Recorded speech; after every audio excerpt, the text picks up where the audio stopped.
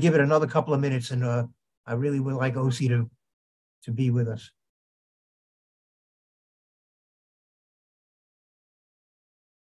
Are we still short of a quorum?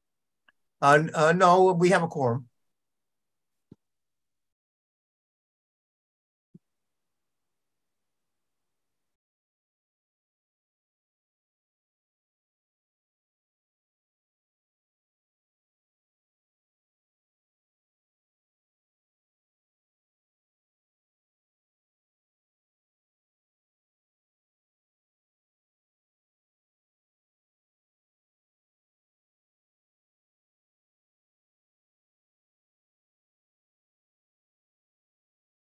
All right, I'm just going to give her a call. So bear with me for a moment.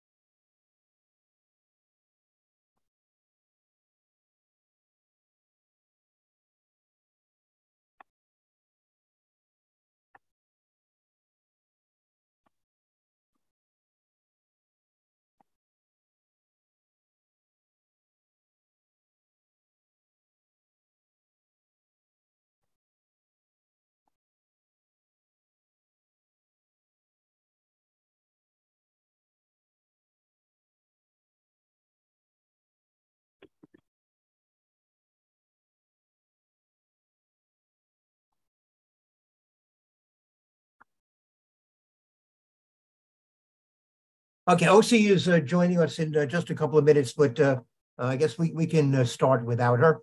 My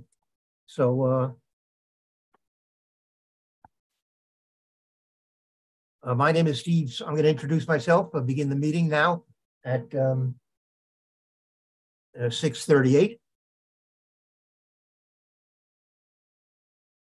I'm Steve Simon. I'm the chair of the Health and Environment Committee of Committee Board 12 Manhattan. Welcome, everyone. I'm joined by a few of our committee members right now. Luis Cruz, Jody Herson, Jay Mazer. OC Kaminer will be joining us momentarily. And we're joined by one of our new Community Board 12 members, Tanisha Grant. And we're joined by Tanya Bonner, whom I now have to introduce unfortunately, as a former member of our committee and a former member of the community board. But she is here also in her role as the chair of the Washington Heights Inwood Task Force on Noise. And she is the person who suggested the first topic on our agenda, which will be a presentation from DEP. But actually, before I get to that, I want to give Diane Ashley an opportunity. She has a family obligation, so I want to give her a chance to give her report. But actually, before I even get to Diane, I'm going to give my brief update on COVID-19, as I do at all of our meetings, which would serve as an intro to her report. So let me just say that in terms of COVID-19, interesting development today on the Department of Health website. They now indicate that because the federal public health emergency for COVID-19 has ended, labs are no longer required to report negative COVID test results. Multiple labs have stopped reporting these results, so we are no longer able to accurately calculate percent positivity and testing rates for COVID-19. So I can no longer provide the positivity rates as I've been doing for months on end. But I can still report the total number of cases in Washington Heights and Inwood, which is now at 67,161 since the beginning of the epidemic, of the pandemic. And so that's a total of 119 new cases since we met a month ago. And there has been one additional death, which obviously is awful, but compared to the numbers that we've had, in previous months, it's certainly declining. But the number of cases is still at 100, was still at 119. So I still believe that it's premature to suggest that the pandemic is over. And our vaccination rates are still below the citywide rates, still below the rates for the rest of Manhattan. We're running between 80 and 85% for people with first doses, 72 to 75% of people who are fully vaccinated, and only at about 14% of people who have had the bivalent vaccines. So those are the latest numbers from the Department of Health and Mental Hygiene. Diane, you have a report from Isabella? Oh, one second. Jay, you have a question? Yeah, according to the city, since those test results are no longer being required, the best indication of an uptick in COVID is the wastewater tests, which aren't really specific and are only samplings, and they indicate an uptick in the presence of COVID in wastewater. So people who have been noticing people on the subway and so on sniffling more are not imagining it. There has been an increase in the last month. Well, I actually, why don't we ask Umberto after Mark Page gives his presentation? I've been under the impression that I'm not sure the DEP has been doing those wastewater tests, but maybe Umberto can clarify that point. According to the news today, they were. They are? This was on the WNYC News at 6 o'clock. Oh, okay. All right. All right. I thought at one point they weren't considering it to be a reliable indicator. But okay, why don't we move now to Diane Ashley to give her report from Isabella Geriatric Center. Good evening, everybody. As of 6/1, so as of today, we have no residents who are positive for COVID, pleased to say. We continue to educate and offer vaccination and booster shots.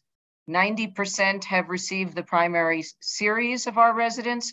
74% have received at least one booster, and 50% have received the bivalent vaccine and are considered up to date by DOH standards. Staff are all in compliance with DOH vaccination requirements. We continue, as previously reported, and per DOH guidelines, visitors and staff are no longer required to test prior to entry. We continue to encourage it. We are also doing passive screening and other infection control protocols like signage throughout the facility, use of face coverings, and other precautions. And we're obviously, as I said, still recommending that visitors test prior to seeing their loved one. But they're not required to test? They are not required to test.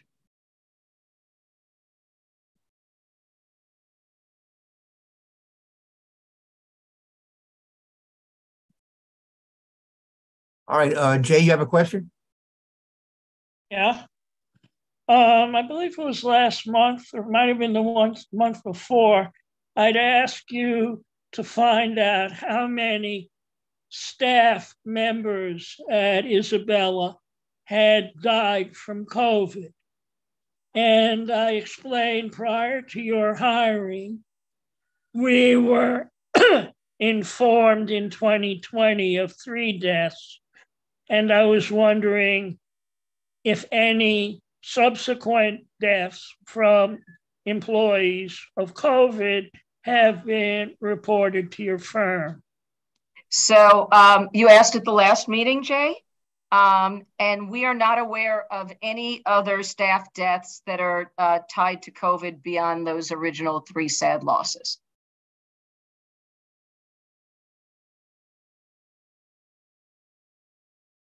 Thank you. I'm glad to hear that. All right, very good.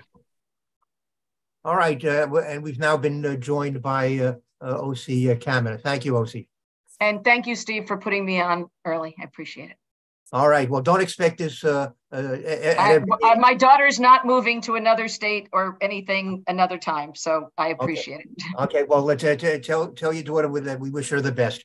And, thank you so much. And tell her we expect her to stay in contact with her mother and to call at least once a week. Thank you very much. I will pass that sage advice on to her. I appreciate it. Have a good meeting, all. I'm sorry I'll miss it. Okay. Well, tell her, make sure she understands we're going to be following up to make sure. Okay. Thank you. Bye-bye. All right. Thank you. All right. So now I'm very pleased to be able to introduce Mark Page Jr., the Executive Director of the Bureau of Environmental Compliance for the New York City Department of Environmental Protection.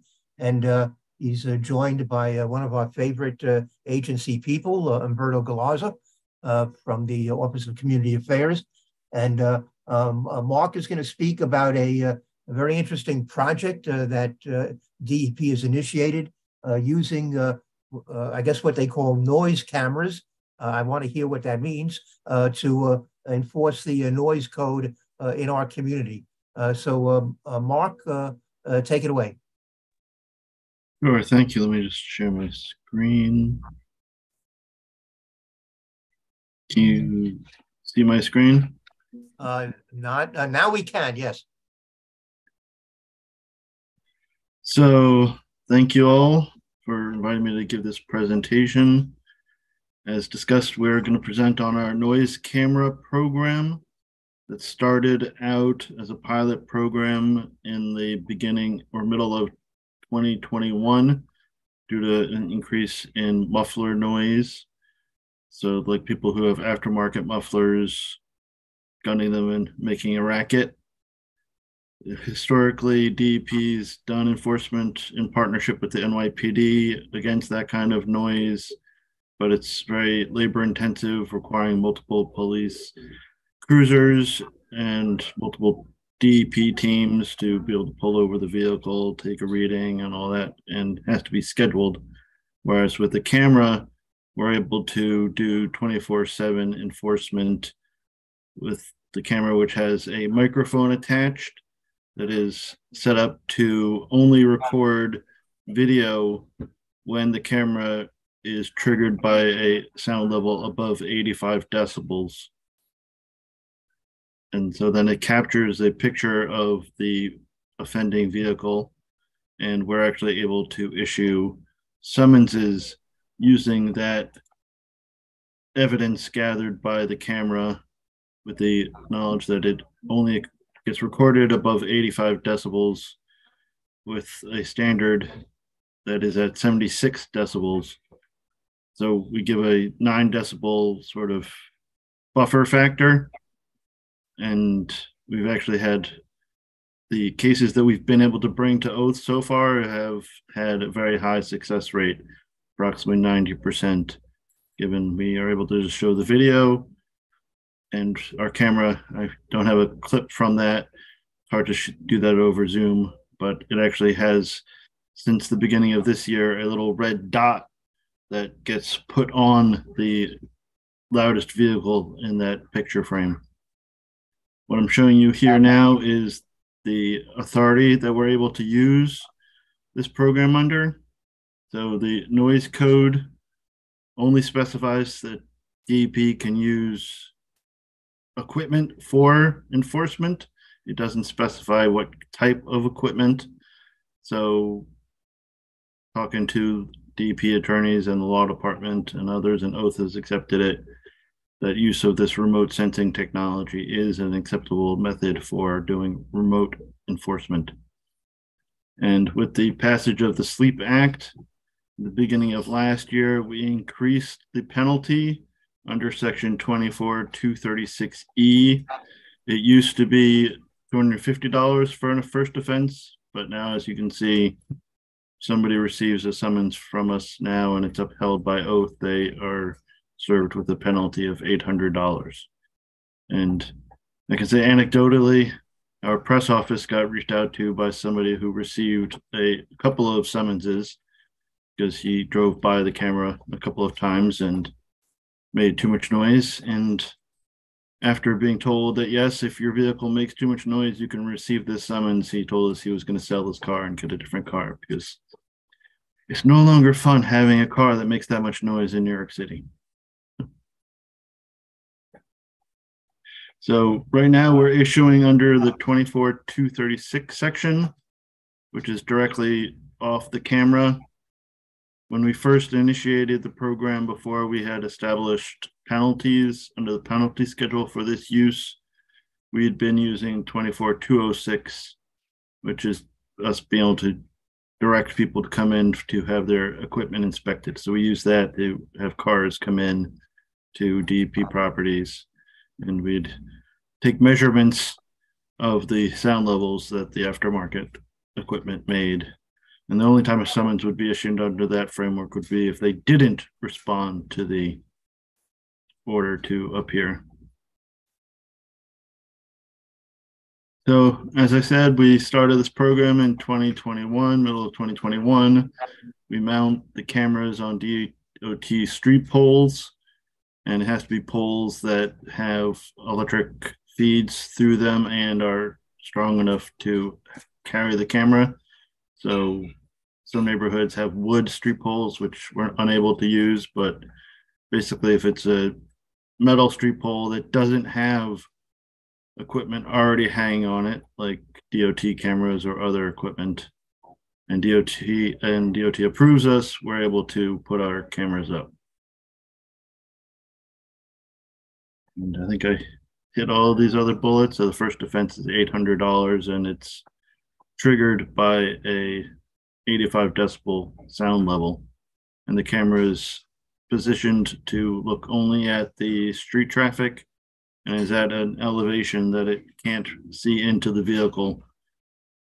It just basically the image would reflect off the windshield or the side windows, and it's focused to try to enable us to hopefully be able to capture an image of the license plate from the vehicle, and to use the plate to be able to issue the summons to the registered owner of the vehicle.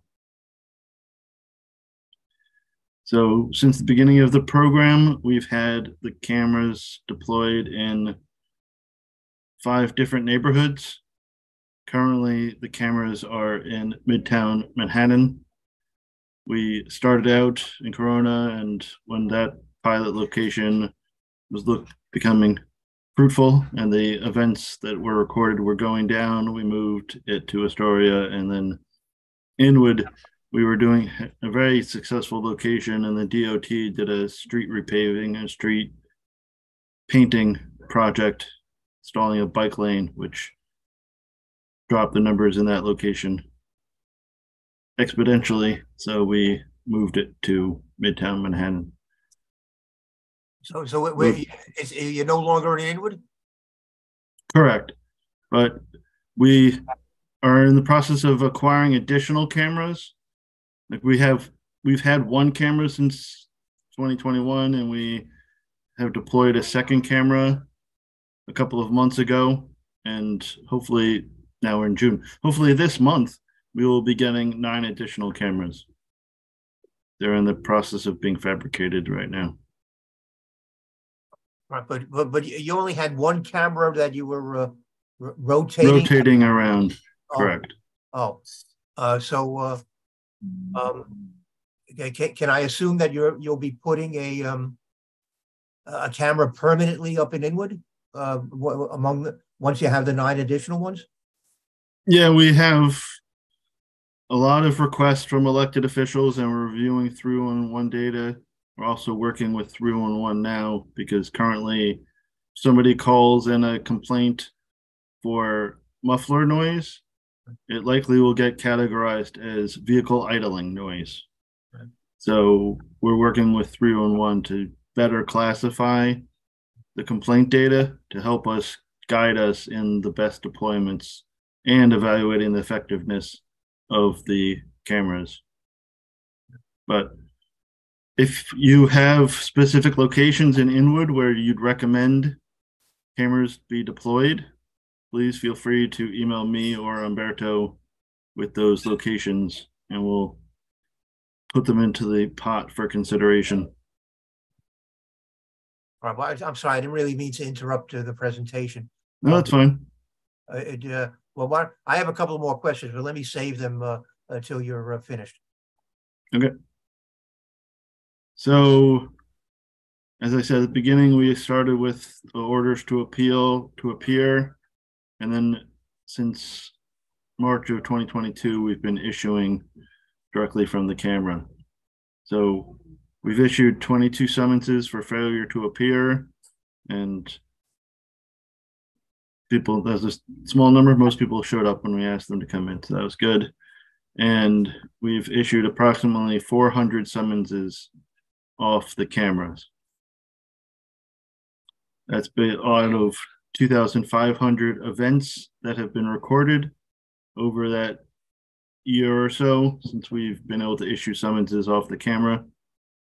And a lot of the time, the number is not as high on number of summonses versus event due to, I know what question was about plate blockers and missing plates.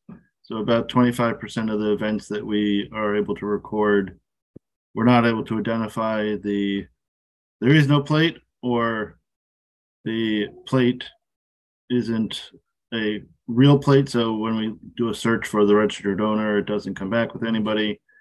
And then we're working on getting higher resolution cameras that are able to help us in reading the plates. And sometimes the video that we're capturing, we can't read the plate, or the plate is obstructed by an adjacent car or something like that. And then we also have events that are recorded due to non-vehicle noise.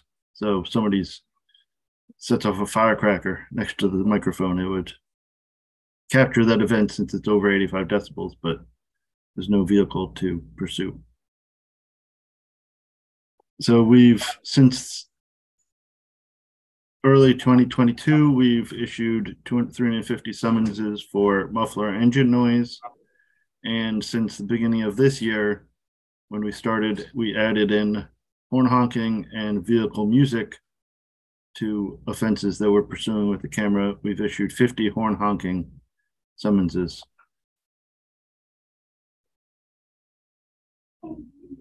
To date, we've not issued any music-related offenses or summonses, but it's only actually gotten warm enough for people to open their windows in the last week or two. So I think as the summer progresses, we'll be getting more of those. As I said, we've ordered an additional 9 cameras.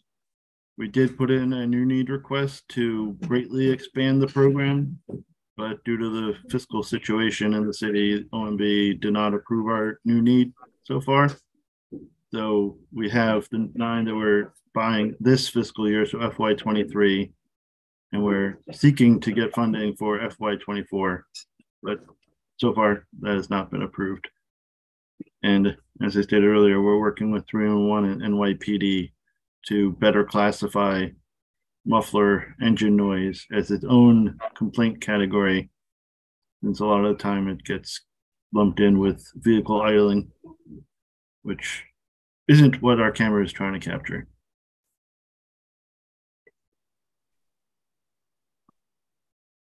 And as I said, we've moved the camera a few times due to the decline in events being recorded at sites. As we increase the number of cameras, we're looking to keep the cameras in more long-term deployment at specific locations. So that was my presentation, and I'm happy to answer any questions. All right, well, thank you. Let me just begin before I recognize a couple of other people who have questions. So did you have a number for how many violations you've issued based on the camera that was stationed up in Inwood? I don't have that number at my fingertips, but I think at the beginning of the deployment there, we were getting around 200 events a week, and then pursuing about 10 or 12% of those, so 20 summonses a week. And then with the repainting project, the numbers dropped from that to like 5 or 10 a week events being recorded. And the reason that you were when an event is has been triggered by a vehicle that's been making noise, but you were only able to issue summonses in 10% of those cases, and then what's that can't all be due to the fact that the license plates are obscured or didn't exist. I mean, why would there be such a low percentage of summonses that you were able to issue? Yeah, well, events are when the microphone records above 85 decibels. So the camera will record an event if somebody has a boombox going off on the sidewalk, or a police car goes by with a siren going off, or a car backfires. So there's a lot of events are triggered by just loud noises that we're not able to pursue, or somebody goes by with an ATV. The ATV doesn't have a license plate, so we can't pursue an ATV with the camera. Or motorcycles go by, a lot of them are, the camera is at an elevation that it can't read a license plate of a motorcycle very easily. So unfortunately, there's a number of scenarios where we can't identify the registered owner of the vehicle, or it's not a vehicle, or other circumstance.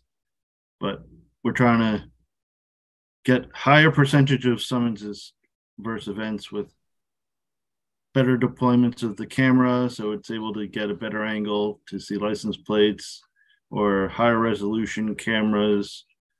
One of our second cameras is actually from a separate company that we're hoping, we're still working through the bugs on and getting it to fully operate properly. But we're hoping with that camera, it'll be a better system.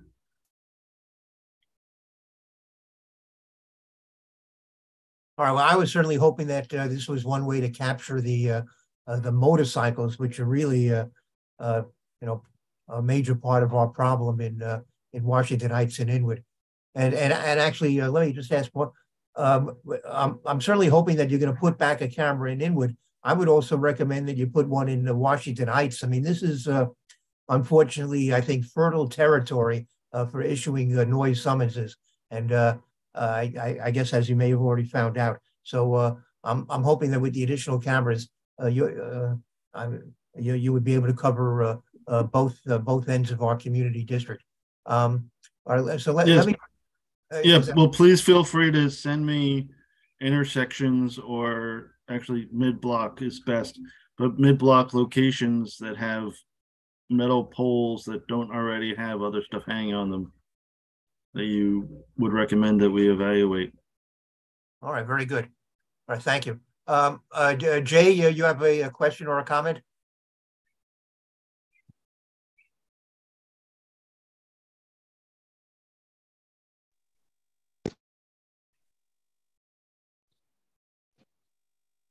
Jay?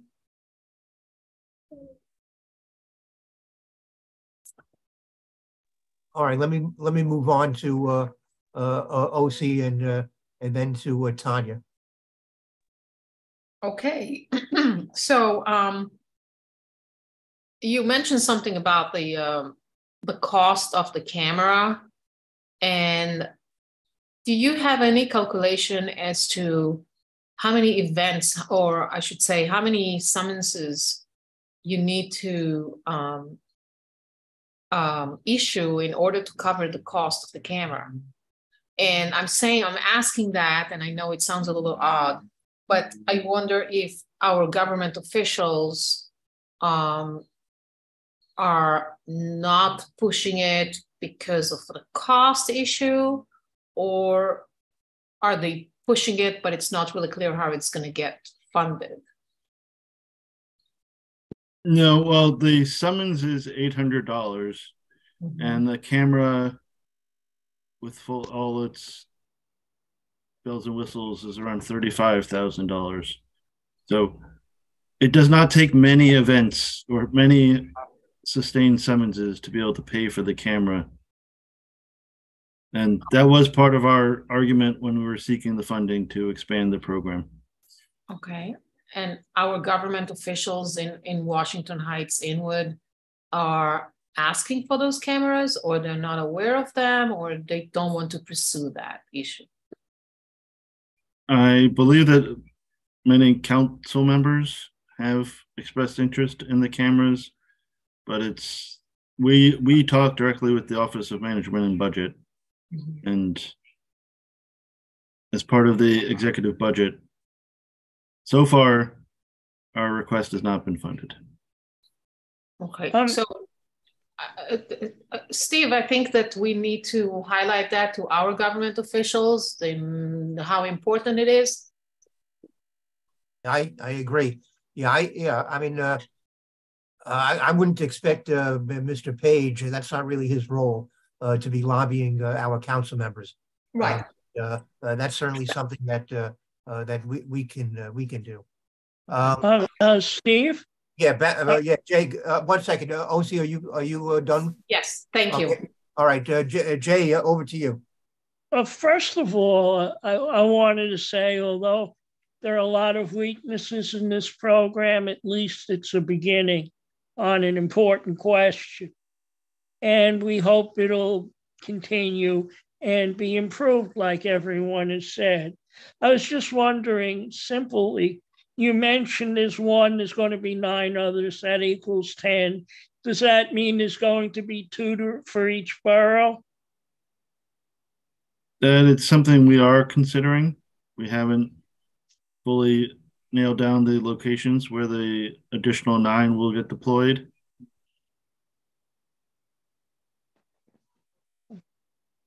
Part of it is we need sites that work for the camera. Yeah, Lower Manhattan is very busy with other things hanging on poles. So your neighborhood is less busy with other equipment.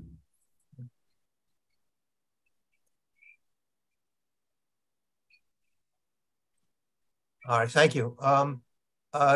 Tanya. Thank you, Steve. Thanks, Mark, for joining us today and giving this update. Very much appreciated. And for all of your continued work in collaboration with our community. As Steve mentioned, here representing the Inwood Task Force on Noise. And, you know, as Steve was mentioning, we have a lot of problems with the motorcycles up here. Many problems. And of course, as you mentioned, that in the summer, especially loud music playing throughout our residential areas. I also feel that this program needs to be expanded into Washington Heights as well as Inwood. And I wanted to ask, in terms of right now, what you're doing, how are you using the data that you are given? What do you plan to do with this data? How are you using it in terms of, what is your plan with the data in terms of evaluating it, in terms of, what is the next stage in terms of this program? Because I'm very curious about what happens. A lot of times we have data, like we love data in the city, we love to gather a bunch of data, but then it comes about an issue of enforcement. Like, what do we do once we get the data? And so that's really essentially my question. Like, how is this going to be enforced? How is data going to be used? Those are my 2 first essential questions. Thank you. No, thank you, and thank you for inviting me. So for the data question, right now we have the data on the events that we are able to gather and our ability to pursue summonses. As I said earlier, we are working with 311 and NYPD to be able to better use 311 data, because right now we have anecdotal people like this meeting saying they have lots of vehicles making noise, and that gets fed into how we deploy the camera and the future cameras, and elected officials telling us similar scenarios. We're hoping we can get 311 to establish that additional complaint category. So then we would be able to better use that data to determine what areas currently have a problem. And then we deploy a camera and see how does the complaint numbers change with the deployment of the camera. Like, as I said, we've had a few anecdotal stares, like the Astoria location.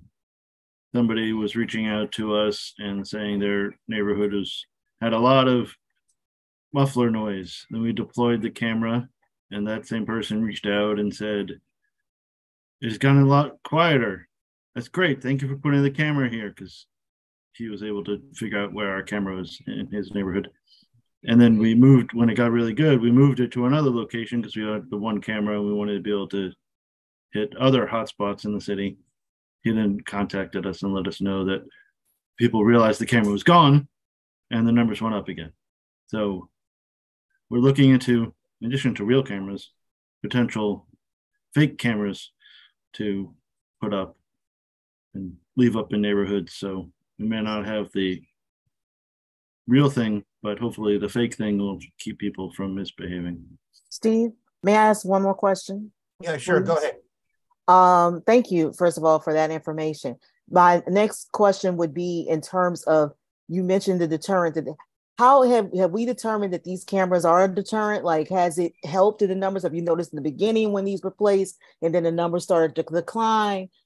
Has this been acting as a deterrent? And the last question was about the paper plate, because that's a big problem. How you all plan to overcome that challenge of people? What do you plan to do with that information when you do capture a vehicle with paper plates that you cannot, with the fake paper plates? Thank you. Yep. So for the events, yeah, we do notice, like when we first deploy the camera, we have a lot more events recorded. Then after it's been there and people started receiving summonses for the offenses that got recorded when we first deployed the camera, those people likely, they get an $800 summons. They realize, because on the summons it says where they got the summons, so they realize I'm probably not going to go do my loud muffler noise in that location. And we're hoping that'll also help with people just honking their horn gratuitously, and also with vehicle music. Hopefully this summer we'll be able to help with that problem too. And the paper summonses, we are collecting some of the videos that we get with the paper summonses and sending them to NYPD and sheriff to be able to help them pursue those crimes. All right, thank you. And now from the city's leading expert on noise issues, Dr. Arlene Bronzaft. You should unmute yourself because then we can hear you.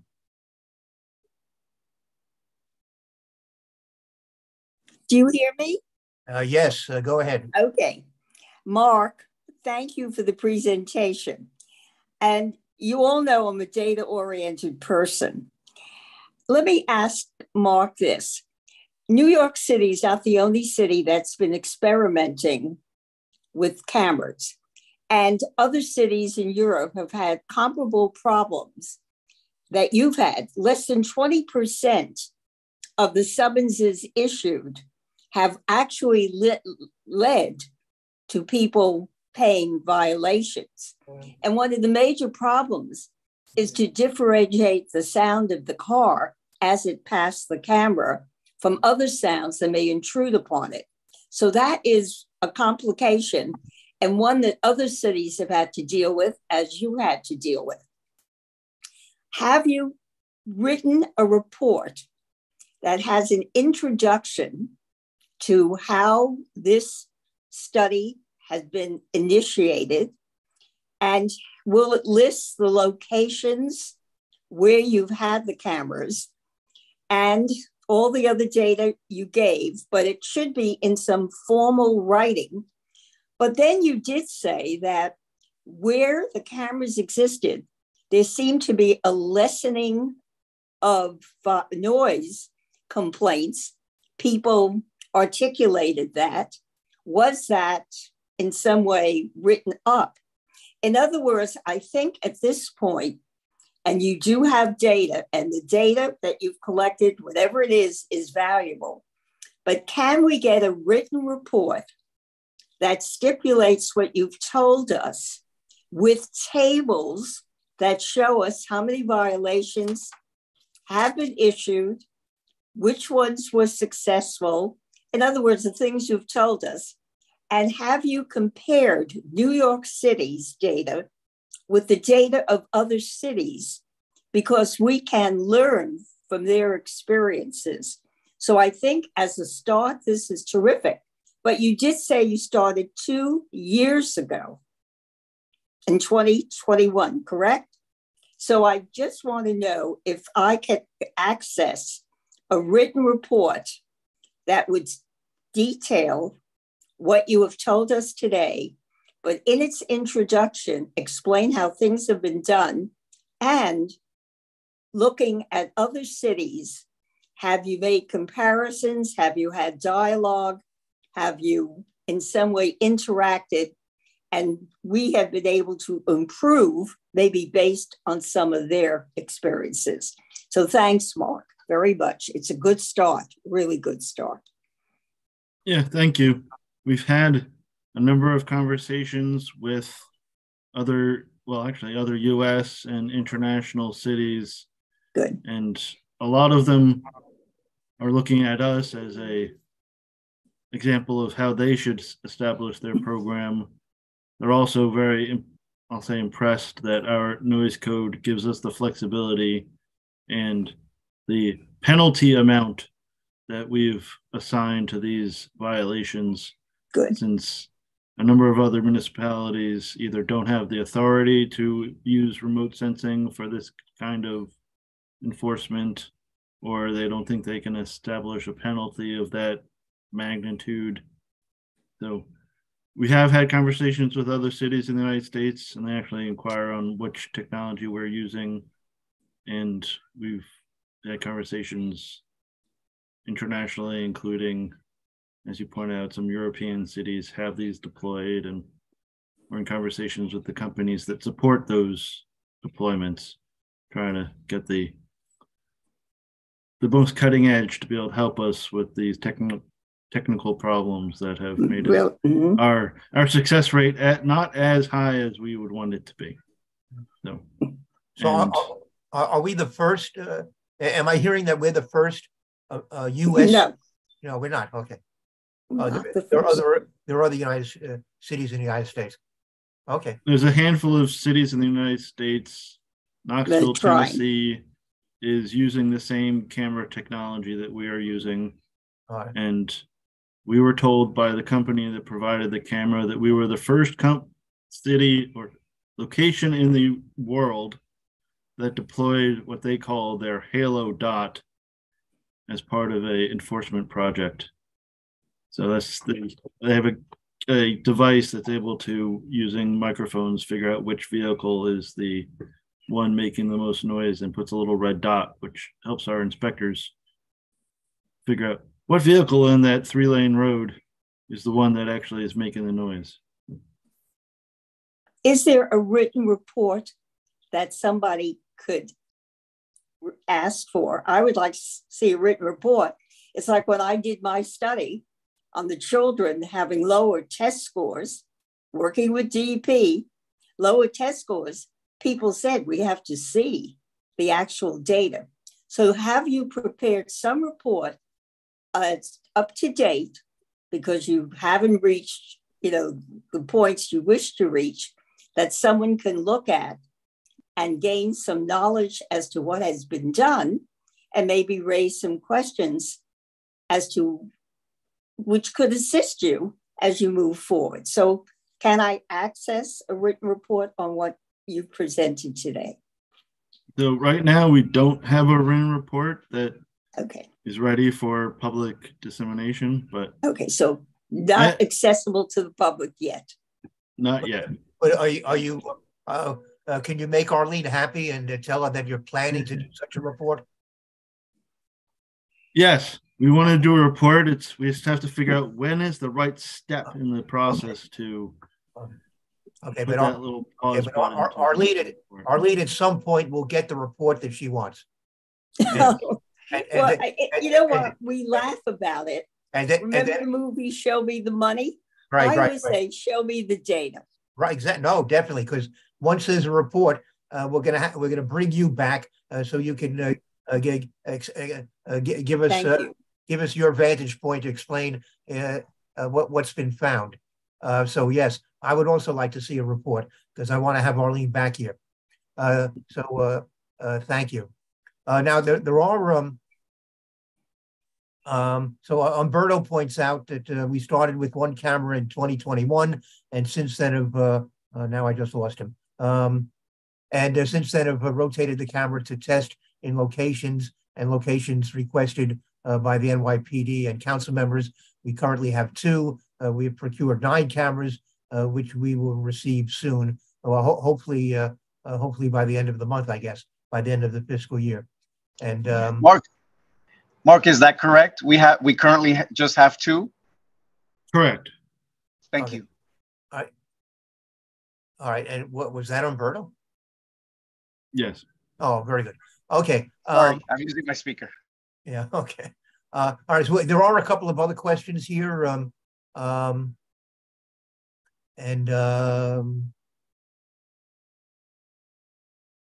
Lynn Sheward, who, by the way, points out that you can make up the cost of the camera, the $35,000, after issuing just 44 summonses at $800 apiece. And if you get some repeat violators, would even be fewer than that. But for 44 first-time violators, and right away you can make back the cost of the camera. But Lynn has another question, or maybe we just answered it. There's still just one camera which gets moved around. Well, okay, so the answer is at this point they have 2, and shortly there'll be 9 more. Marcus Hilpert, I would like to ask whether the cameras are being installed only in neighborhoods or also at traffic arteries leading into Manhattan, that is on the bridges. Mark, what would be the answer to that question? So we have to put them on like 1, 2, maybe if a really good spot, 3-lane roads to be able to identify the offending vehicle. The road is too congested, then it becomes very difficult to figure out which vehicle is the one that making all the noise. And frankly, I think if they're making noise on a bridge, they're not necessarily disturbing local residents. So, from my point of view, I'd rather see these cameras in residential neighborhoods.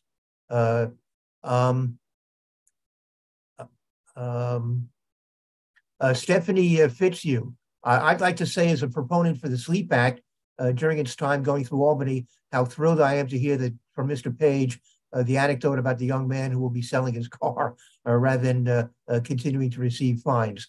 This law is working. There was one other one here. Hold on a moment.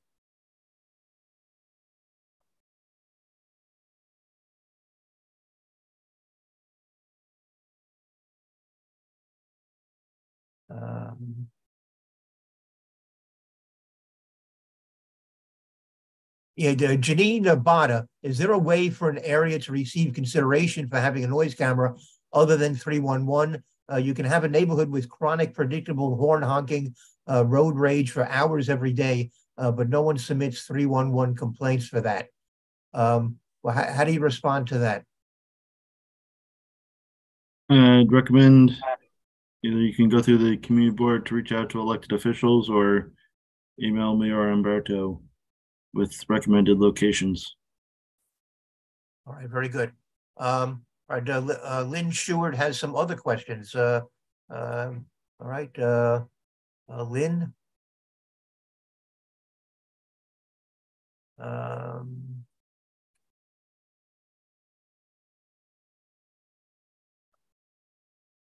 All right, Lynn, you should now be able to talk. Great. Hi, can you guys hear me? Yes. Excellent. So thrilled. Okay, a couple of quick questions. So the 9 cameras that are anticipated at the end of the month, those we have funds to pay for them. Those are not contingent on the approval of the budget. Is that an accurate statement? Correct. They were approved as part of the last budget for fiscal year 23. Great. Okay. So what I'm hearing in terms of leverage to really move this program further is that whatever additional funding is being requested in the upcoming budget, that needs to get approved. So is that 9 additional cameras, or is there a different amount of money for the upcoming budget that I think Adams is like, that's in the works right now and, you know, in the headlines? The FY24 ask, I don't remember the number off the top of my head, but it was more than 9. More than 9. Do you remember? It was more than 9, and then associated staff to run it. Which, got it. Do you have a dollar figure? It was probably a few $100,000. Okay, this is why I'm asking, because if folks in the Wahai Noise Task Force and others want to advocate to their city council people, having that dollar figure is really important, because we can say it's only 300K or 400K or whatever it is, and then that in the whole scope of the budget, it's not a big ask. I think the more specifics that we have to present to our city council people, the more effective the case for support. If you could get that information to Steve and then that could get passed along to Tanya, that would be really helpful. And then we can be an advocate for DEP and help you guys secure this money. That was going to be one of my other questions. It's not just, sorry, go ahead. Right, no, I fully agree with you. And when we've had conversations with council members, we've had to explain that we can't just get the expense funds to buy the cameras, because if we end up with too many cameras, then we don't have the staff resources to be able to review the video and issue the summonses, and then it gets bogged down. So it needs to be done equipment and staff resources to be able to handle the program. Well, that certainly makes sense, and I think you know, everyone should be able to understand that. I mean, it's you certainly would need to have the staff to process, you know, to do the work and to review the data. The other thing, I'm sorry, Steve, didn't mean to cut you off there. So when we advocate, we can make clear it's not just the cameras. You need the folks to do all the support work with it. Has anyone done any analysis of how much time and money it saves NYPD that they're not following up on these things? So that's one thought. And then the other thought, it seems like the other leverage area is getting that classification code in 311 for the type of complaint changed. How can we as citizens advocate for that? Is something that's in the bowels of the bureaucracy of the government that we can't have any effect on, or what can we do to help make that happen? It's a good question. Okay, that implies that we would need to maybe explore that a little further. Yes, that may be a little bit outside Mark's domain, but yes, but you've said that you're already talking to people at 311 about clarifying the. Miss Tanya is, another team is working on that. So okay. I thought Mark said he was working on that. Yes, I'm in conversations with 311 and NYPD. Okay. Well, again, if there's a way in which that citizens can be helpful to advocate for this, tell us what to do. We will do it. We believe in this project. We think it's going to save resources. It's going to reduce conflicts with NYPD and drivers. It's so smart. And I think if we can emphasize that to our electeds, we can really push this through and we can grow this. I think it's a win-win for everyone. So thank you for persevering and thanks for recognizing me, Steve. Really appreciate it. No, I'm glad I recognized it. You had some very good questions. But again, I want to reinforce what Lynn has said, because we are at a crucial stage in the budget process. So if you are at liberty to tell us what the number is, what it is that you need to expand the program effectively, it certainly would help us to make the case with the council members. So I hope that we can hear from you on that point. Arlene, is that a new hand?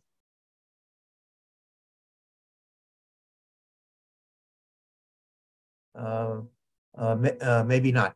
Tanya, is that a new hand? Yes. I just wanted to say to Mark if there's a way we can get, you know, I know you mentioned it, you know, a little bit, but data in terms of what the cameras were able to accomplish in our community, because that would be helpful too when residents are doing their outreach and doing their advocacy. That we have that and we can be able to speak to that. Is there a way that we can get this data, or you can get it to Steve and yeah, Steve we'll go back, and hopefully in the next few days we can see what we can provide. Yeah, that would be fantastic. Very good. Thank you. That would be wonderful. That's helpful. Yeah. Also, are there any other? That would be helpful. Any other questions? All right, Lynn, is that a new question or? Yep. One more from Lynn. Go ahead. Oh, you need to. Am I still unmuted? Can you guys hear me? Yes, we can hear you. Excellent. Okay. So, final Jeopardy observation.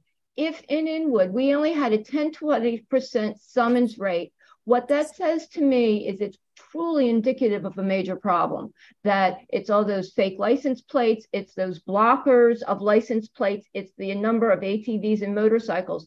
So it doesn't, what it doesn't do, it doesn't say, okay, the program's not working. What it says is there are other problems that need to be addressed there. Like, you know, Mark was talking about the motorcycles, but I think that it surfaces all these other problems that we're dealing with. You can't walk down the street in Inwood or Wall Heights and not see the paper plates, the illegal plates, or the cars even without plates, which is, you know, it's a whole other thing. So I just wanted to make that observation. Steve, are motorcycles going to be included? Are motorcycles included in this, or they're not? I know, Steve, you asked that. I didn't get that clear. What Mark said, if I remember correctly, is that it's difficult to pick up on the license plates on the motorcycles because of how low they are to the ground, and maybe they're not visible from the cameras. Yeah, so a lot of the motorcycles have their plate behind the seat. So when the camera is up here, it sees the top of the seat and not the plate. Yeah, but I tell you, a lot of them are like zooming up and down Broadway, and they're raising the front wheel. They're way up in the air, but even then, maybe then the license. Well, they only have the plate in the back, so yeah, so then you can't see that either. Yeah, what a shame, because that's one of our major problems. Those motorcycles are just nuts. All right, well, I want to thank you, Mark, and I hope that you'll come back to us every now and then. Well, no, after you finish your report, then you'll come back to us, and both you and Arlene will interpret it for us. Thank you. Appreciate your coming here. Umberto, did you have anything you wanted to add? Did you want to give the report that I usually give on the monthly service request from our community to DEP? Sure, if you would like me to. And thanks for your time, Mark. Yeah, thank you. So no more questions for me. Thank you. A good night. Thank you. Yeah. Thank you. You've Mark. You've done a yeoman service tonight. So thank you, and we'll bring you back at some point, and hopefully you'll give us an update, and especially after you've managed to install cameras in both Inwood and Washington Heights. Sounds good. All right. Thank you. Thank you. You know something, Tanya, we should not forget this point. We need to take him up on his offer. We need to recommend locations in both Washington Heights and Inwood. All right. Thank you, Mark. Thanks, Mark. Umberto, you want to talk about the 223 complaints from Washington Heights and Inwood residents in May? Sure. Only because you asked, Steve. And I appreciate that. Thanks for having us. And Mark. Mark's been a busy person lately, as you know. Noise has increased since the pandemic, as you all are aware. But always good sharing information with you, Steve. And yes, for your district, Steve, and board members, these are the top 30 DEP 301 complaints.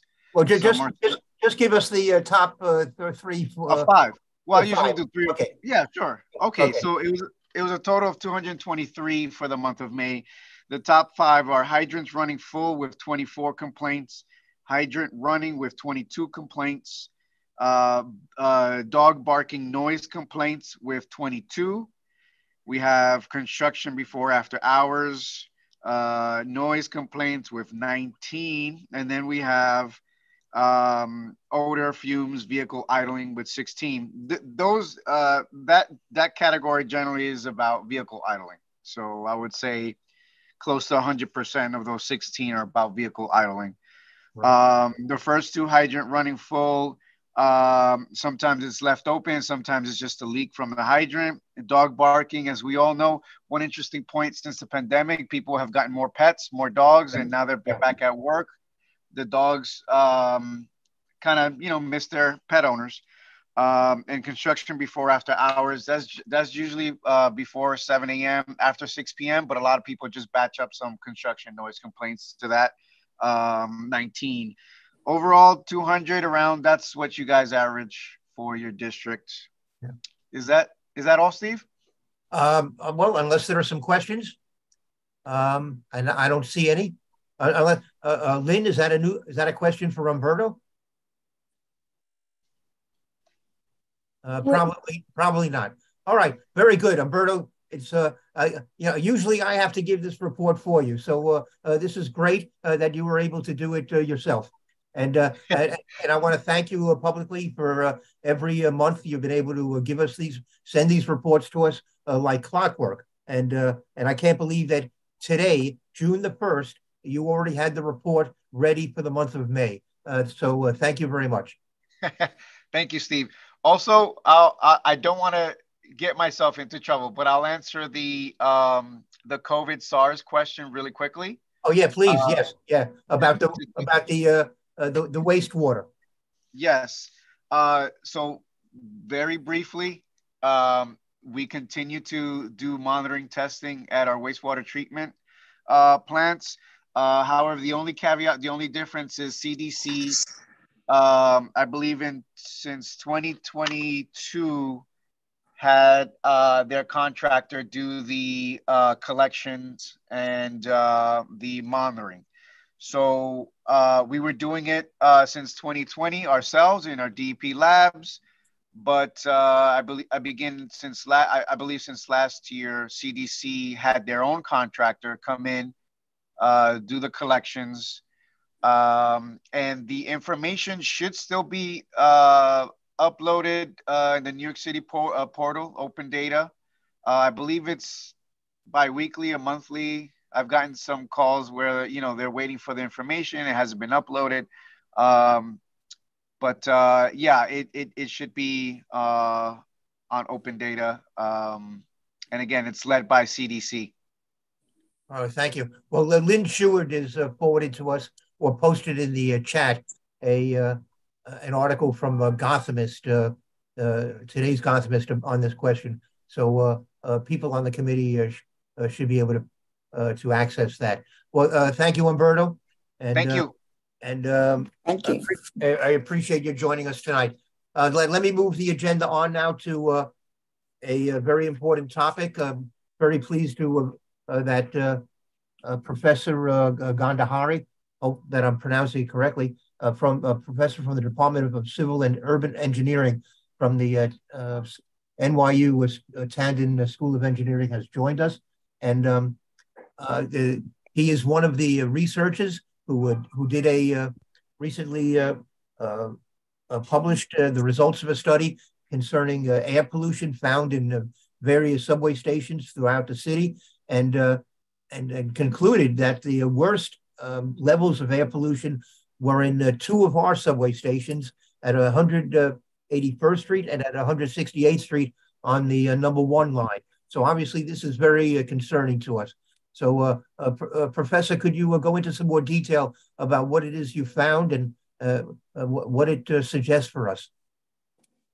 Sure, Steve, thank you for reaching out, and and do please let me know if my voice cuts out, since I'm overseas and the bandwidth is not so great. So yes, so we actually, it was a fairly comprehensive, I would say perhaps the most comprehensive study on air pollution or air quality in any subway system, perhaps. I mean, we measured every single subway station and we measured every single train at 1 second cadence from the beginning to the end. And what we were measuring concentrations of particulate matter, and sort of the standard measure is small particles, particles that are size smaller than 2.5 microns. Hence, these particles are called PM2.5, particulate matter 2.5 or smaller. And the reason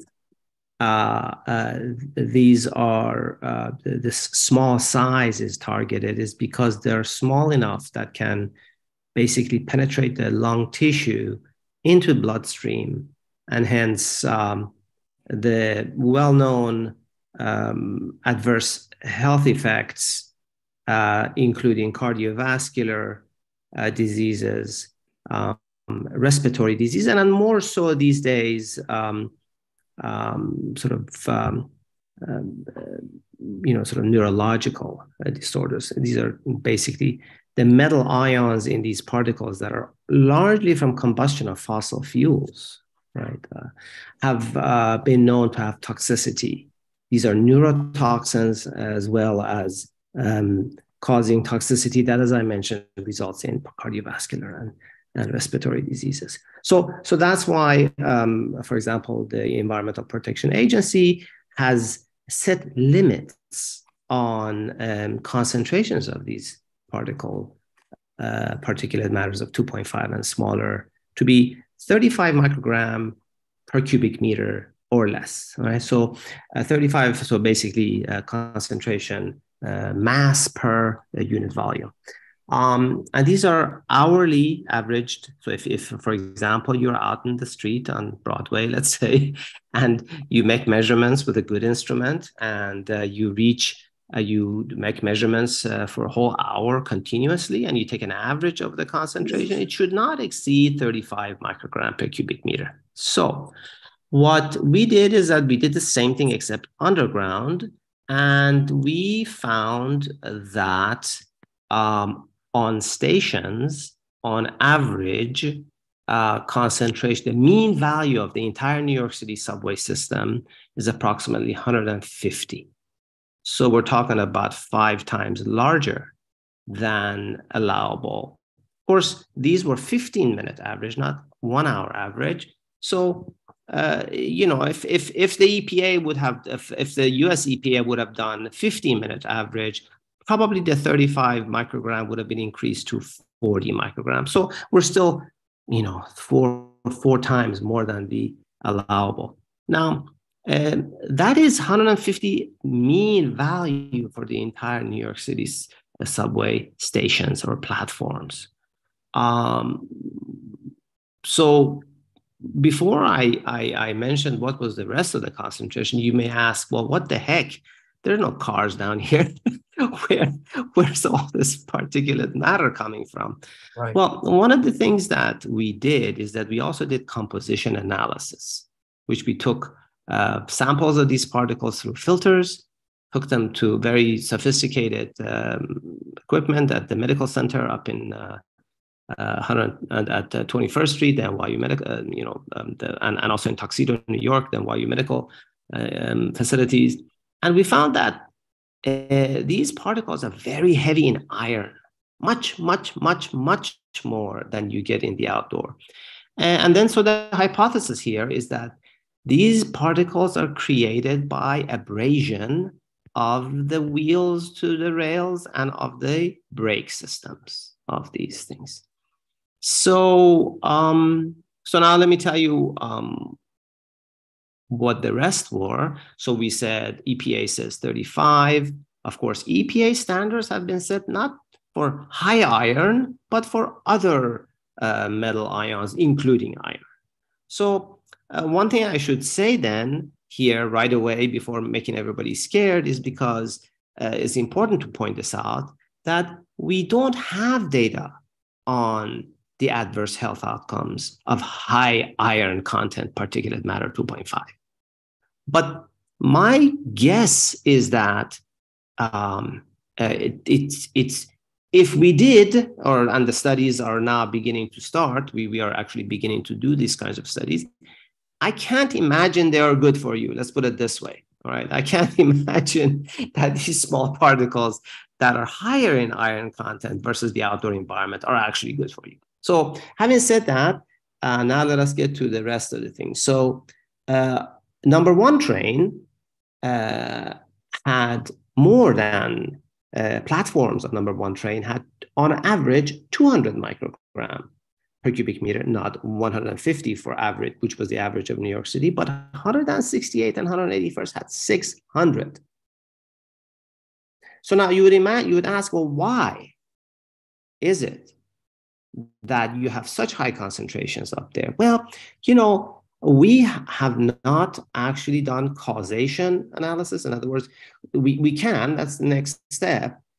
We wonder whether it has to do with curvature of the rails, whether it has to do with the distance between stops, and so the more braking has to be done. We actually haven't done that. This is just out of the box. This was published 2 weeks ago. And however, I have to add that what I hoped for this publication to cause or to result was some action by MTA saying, hey, this is interesting and informative. Let's look to see what we could learn and perhaps come up with a plan to figure out whether something can be done with it. I mean, me as an engineer, I appreciate the very difficult job of running a 100-year-old train system. Okay, so let's start with that. Okay, and I understand that there is not enough money. So that part of it I also understand. But the response I heard in the New York Post article about this particular research that was done, the response by MTA was that we have done measurements and we have found that there is no problem and that the air is completely safe. Now, I was a bit surprised, and I think this should be challenged. So anyway, so that's basically my, and if you have any questions, I'd be more than happy to answer. Yeah, well, my conclusion was that maybe the cause could be the depth of those subway stations, that somehow there's no very limited air circulation, no ventilation, that maybe that's a contributing factor. Is that something that you may have given some thought to? Absolutely. I think, Steve, you should join the research team, and we probably will do better with you. Yes, indeed. That was we have a number of variables that one could play with and one could analyze, including the depth, including the curvature, including the speed, including the stopping time, all of those things, which we have not done. This is actually what I was referring to, learning from the data. I believe one of your colleagues, I think it was, I forget, actually Tanya, I think it was, who perhaps mentioned that. Yeah. Well, Dr. Bronzaft was the one who was really yeah, there you go. Yeah, yeah. So I mean, so those, indeed, it could be that this. What it is that these particles, in the case of the subway system, these particles continuously are generated and deposited. And so, as you said, if there is no way to escape, it accumulates. And I should add that the concentrations were high every time a train went by. Right. So, and that is because it churns up all the stuff at the bottom of the rails and basically aerosolizes it, puts it in the air. And then when the train goes by, it slowly dissipates in value, the concentration value. You mean when the train pulls out of the station? Yeah. So basically, if we were to, and we've done these time series measurements, we actually have for every single station, that you're continuously monitoring. There's no trains. It's fairly low. As soon as the train approaches, the concentration shoots up in the air. Okay. And then it stays high, and then the train leaves the station. And in another 5 minutes, 5 minutes, concentrations are back down again. Well, and over what you measured every single? I mean, I forget how many subway stations there are. Every single effing station in the New York City. I don't know. Maybe there are 500 of them or something. More. There is 438. Yeah, 438 stations. We measured every single station. Yeah. So you did this work platforms. And you did this work over what period of time? We had a fairly large team, and we did this whole thing in a period of 1 week because we wanted to make sure we're catching a snapshot. Yeah. Yeah. You did it all. Yeah, because we wanted to make sure we have a snapshot in time. We didn't want objections saying, oh, there's seasonal effects, there's this effect, there's that effect. So we really wanted to make sure. Yeah. Oh gosh. Okay. And what week was that? This was good question. It's actually reported in the paper. Okay. It was in fall, I believe. It was sometime in October, I believe. The fall of last year. Yeah, it was. Okay. It was in the fall. I think. Well, the details are in the paper, and of course, if you don't have access to the paper, just let me know, and I'll send you a PDF. Well, I have the study, so it's got to be in the study. All right. Yes, it is. All right. Let me call upon OC. You have a question? Yes. First, I want to thank you for that study because it's just like fascinating and disturbing at the same time. I wonder if the study was done on if this was a weekend, like 2 a.m. or rush hour. So there are the rotations of train is a little different. Not to minimize the problem, but I'm just kind of wondering when you measure, when did you do the study in our area? And I do remember, I don't know how the MTA arrived to that conclusion, but I do remember back 15 or so years ago when I study environmental studies, and I had one class with the Cornell Cooperative Extension, and we measured the air in the South Bronx. And the point of the study was to prove the EPA that their measurement to put those speakers or measure equipment on the roofs of buildings is incorrect. We were sitting on the street where cars are driving by and people are walking. So I wonder, I don't know if you know, how the MTA conducted their study, and maybe their study had some issues where they measure the particles and so forth. Yeah. Well, also you should also join the research. I think I'm recruiting a whole bunch of people during this call, Steve. Indeed, the timing when we measure is key. Frequency of the trains are key. So we decided we would like to do this during rush hour because we wanted to capture when you have most sort of population impact, because that's when most of the people are traveling and exposed to, so we have, daily 4 million people, traveling in the New York City subway system. It used to be more, but now after COVID, it's declined a bit.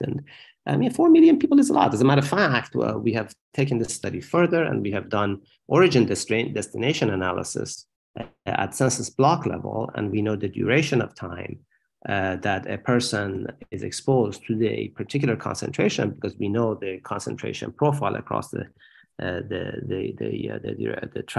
travel path. Of course, we also know the concentration inside of trains, right? Because we measured inside of trains. Incidentally, concentrations inside of trains are not that much better. It's about half as much as the platforms. But to be honest with you, it's not that much better. Of course, MTA has done a great deal of work trying to make the ventilation work better, mostly due to the COVID concern. But, when the doors open and all the stuff comes in, there's not much you can do when the doors open.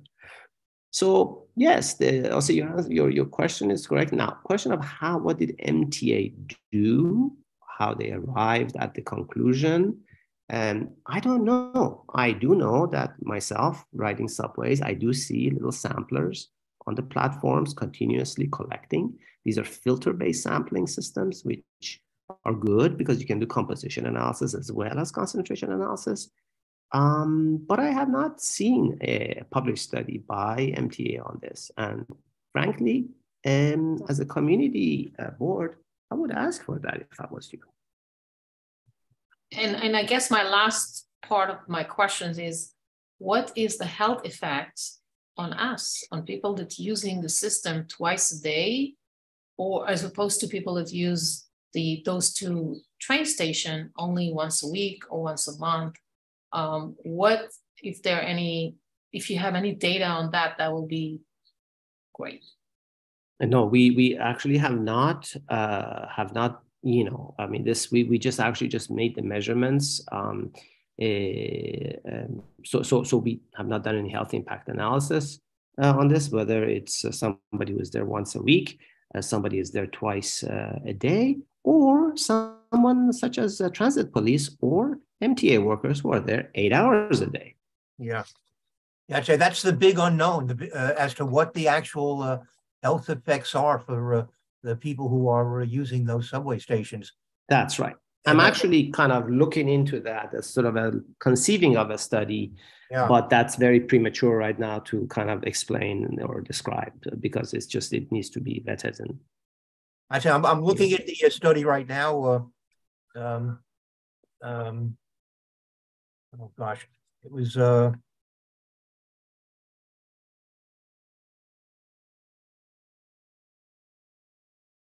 I'm not sure where it was published, but I mean, it's entitled Atmospheric Pollution Research, or that's the section. That's the one. That is the journal name, and that's the name of the journal. Okay, and that's the journal.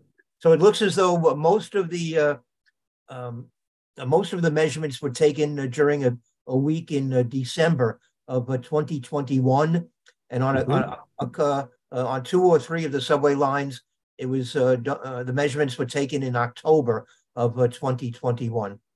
There you go. Yeah. Even though you're from NYU, there's and we have a representative from Columbia, from the Columbia University Medical Center, who has joined our meeting. It seems to me that that what you have found has particular ramifications for the Columbia University Medical Center, which is located right next to the 168th subway station.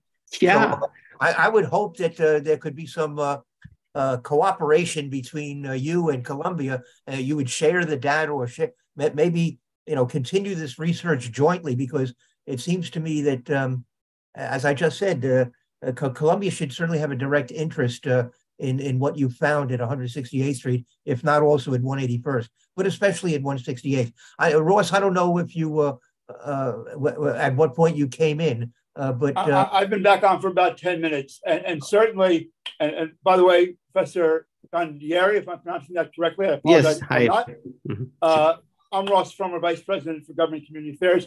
Casey Crowley, who many of you may or may not know, is our Vice President for Health and Environmental Safety, and I'd be happy to connect you to her so you have discussions about that. And obviously, yes, I remember statistics, and please don't quote me on this because I could be way off. It's something like 40% of our employees use that subway stop every day. If that, again, apologizes if that number is off. I'm going straight from memory here, so it obviously is very important.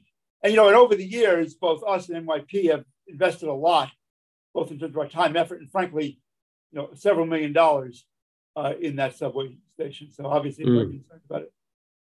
And let me just say, for those of you who don't know, although I work at Columbia, my dad was a professor at NYU for many, many years. Oh. So to be fair, I don't know if you can see it, but my dad actually. So that's fantastic. So really, Ross, you have dual loyalties. He's dual loyalty. So Thank you very much. My paycheck still comes from Columbia, and my dad is not at NYU anymore. But What did he do at NYU? What area was he in?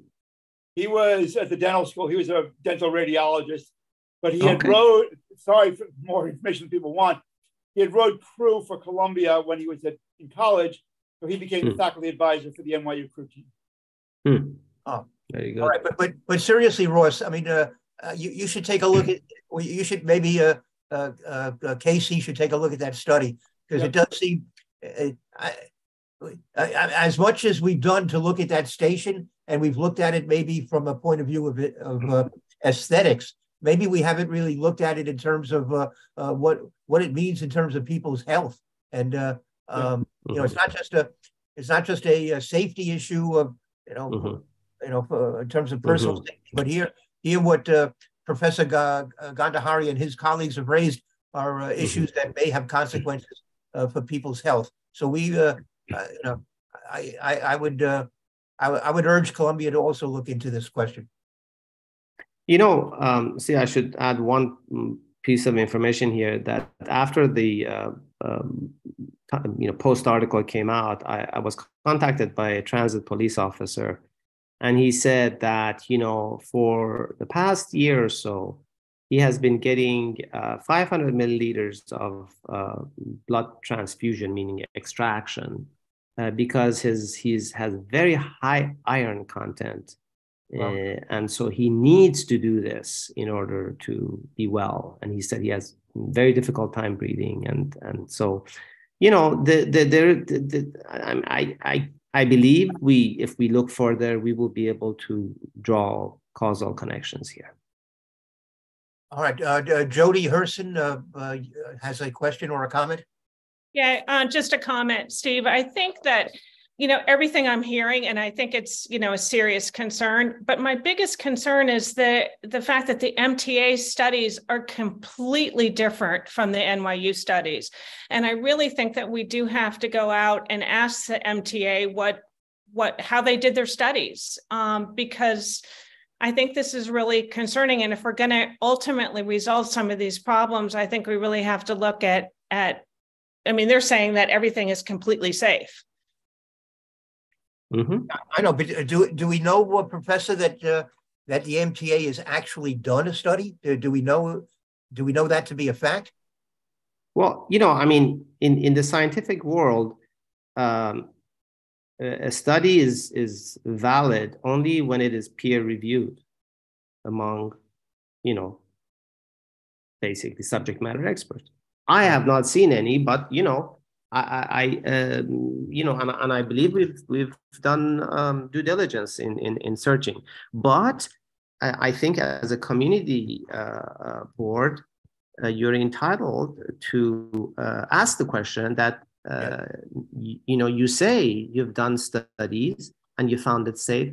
Can we please see the data? Yes. And the methodology and the results, and whether this publication was, you know, peer reviewed? This study was peer reviewed or not? It's a very simple question.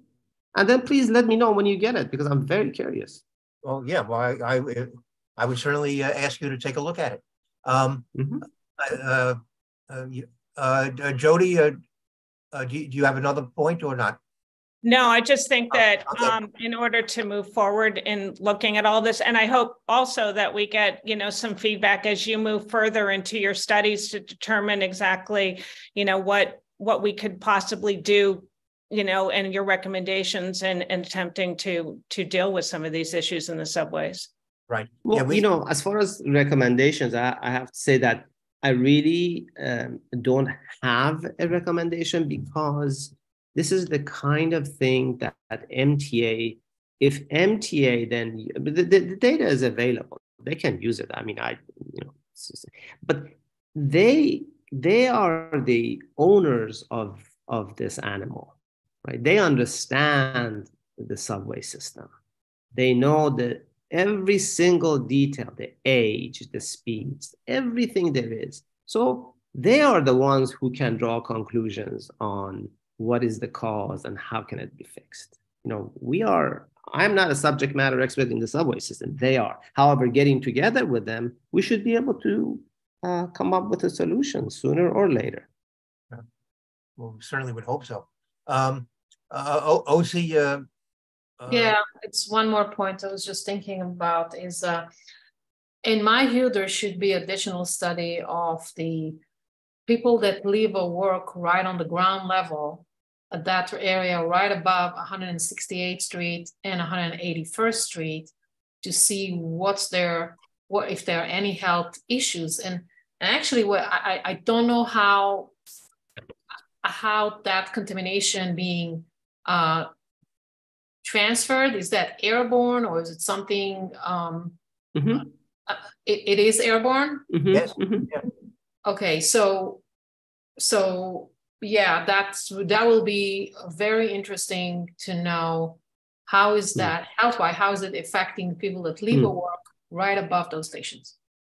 That's actually an interesting idea. I mean, the thing, one could perhaps even go to take samples, make measurements right above the grills above the subway system at various stations and kind of vet the hypothesis of depth being a contributing factor. Okay.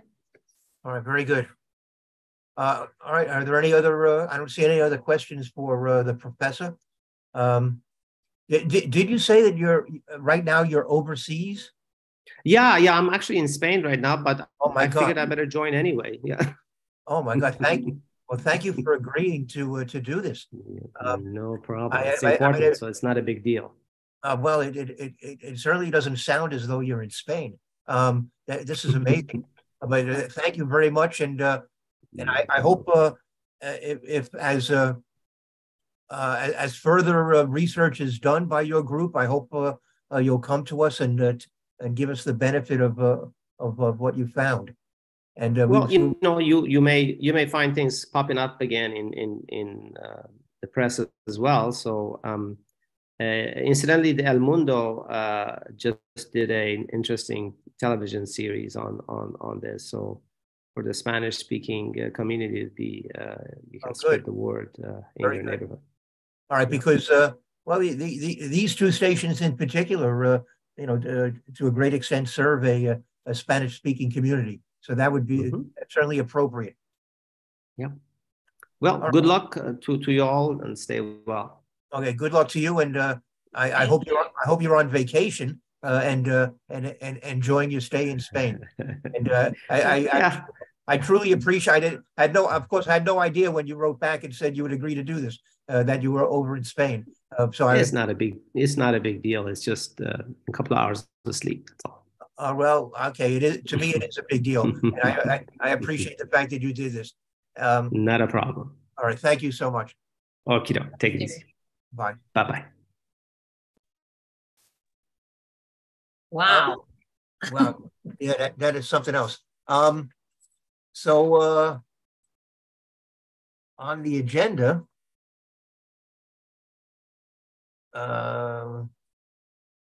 all right, so under old business, we covered the DEP service request on the street and sidewalk cleanliness ratings.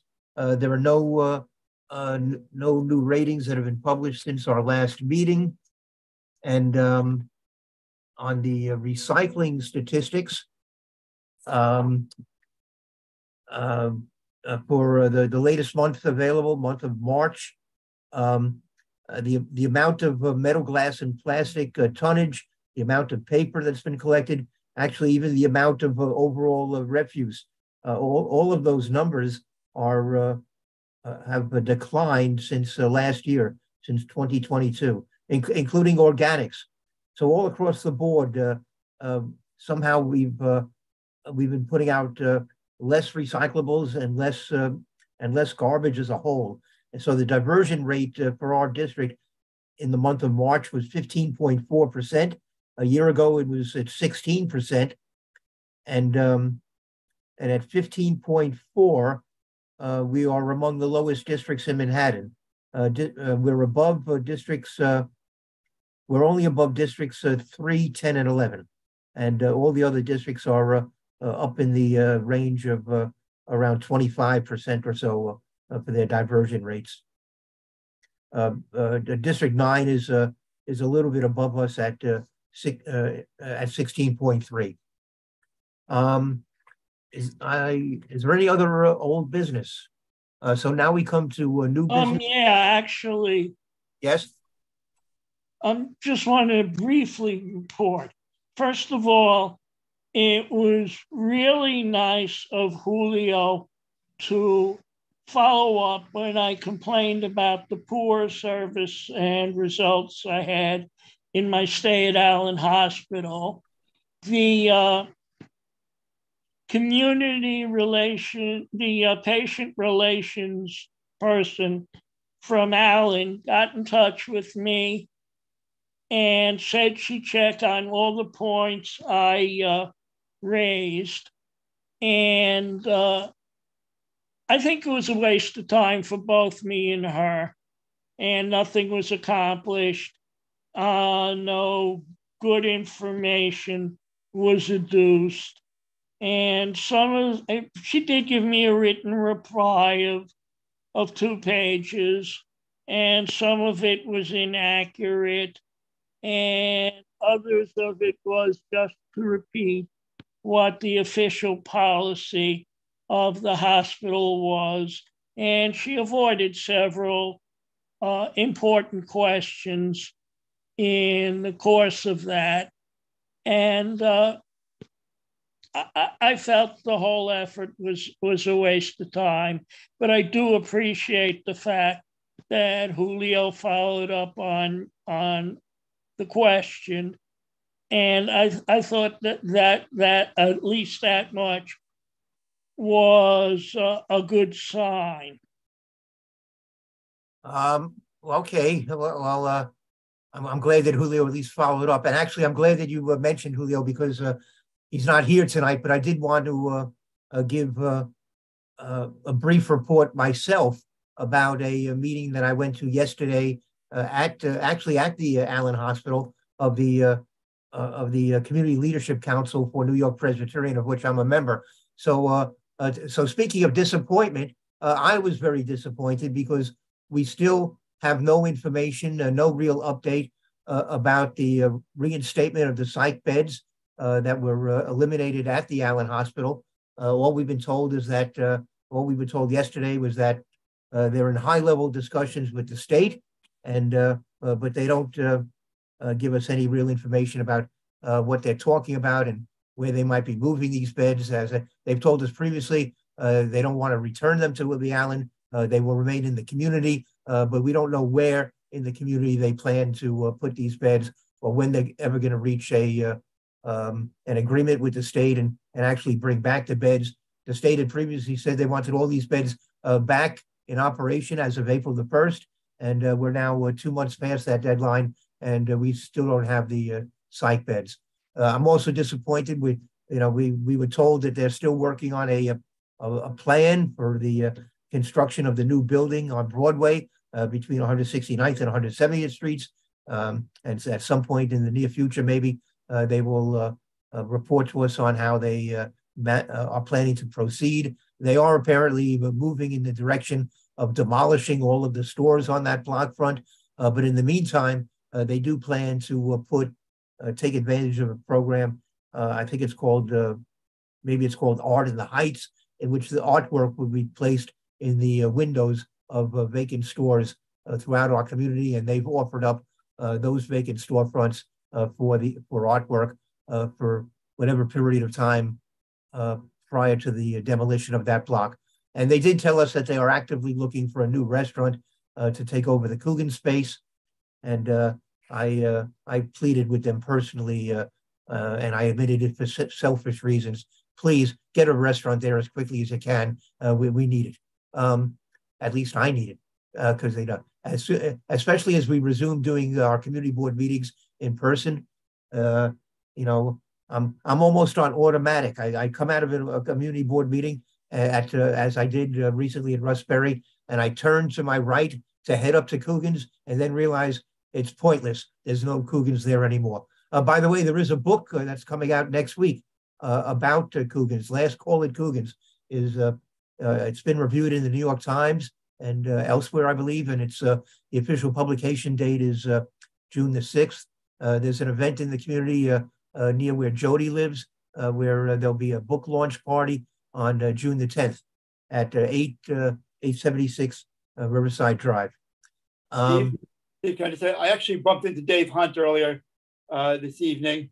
Oh. And he says about retirement that he couldn't be happier. Yeah, well, that's well, good for Dave. But yeah, I know he posts all these pictures on Facebook. He looks very, very happy. But and I assume I know that we're going to see him again on June the 10th. Jay, did you have a comment? Yeah, the about that building on Broadway. Yes.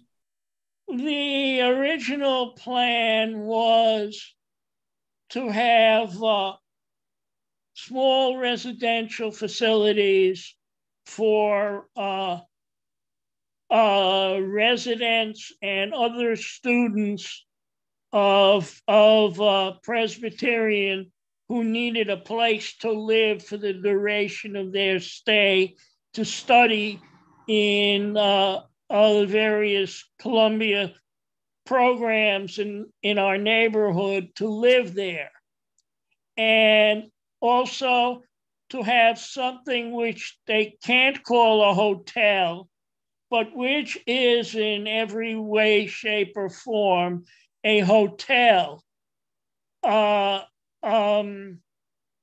which is actually needed for people who are staying to visit patients at the hospital and don't have a facility within easy walking distance of the hospital at present.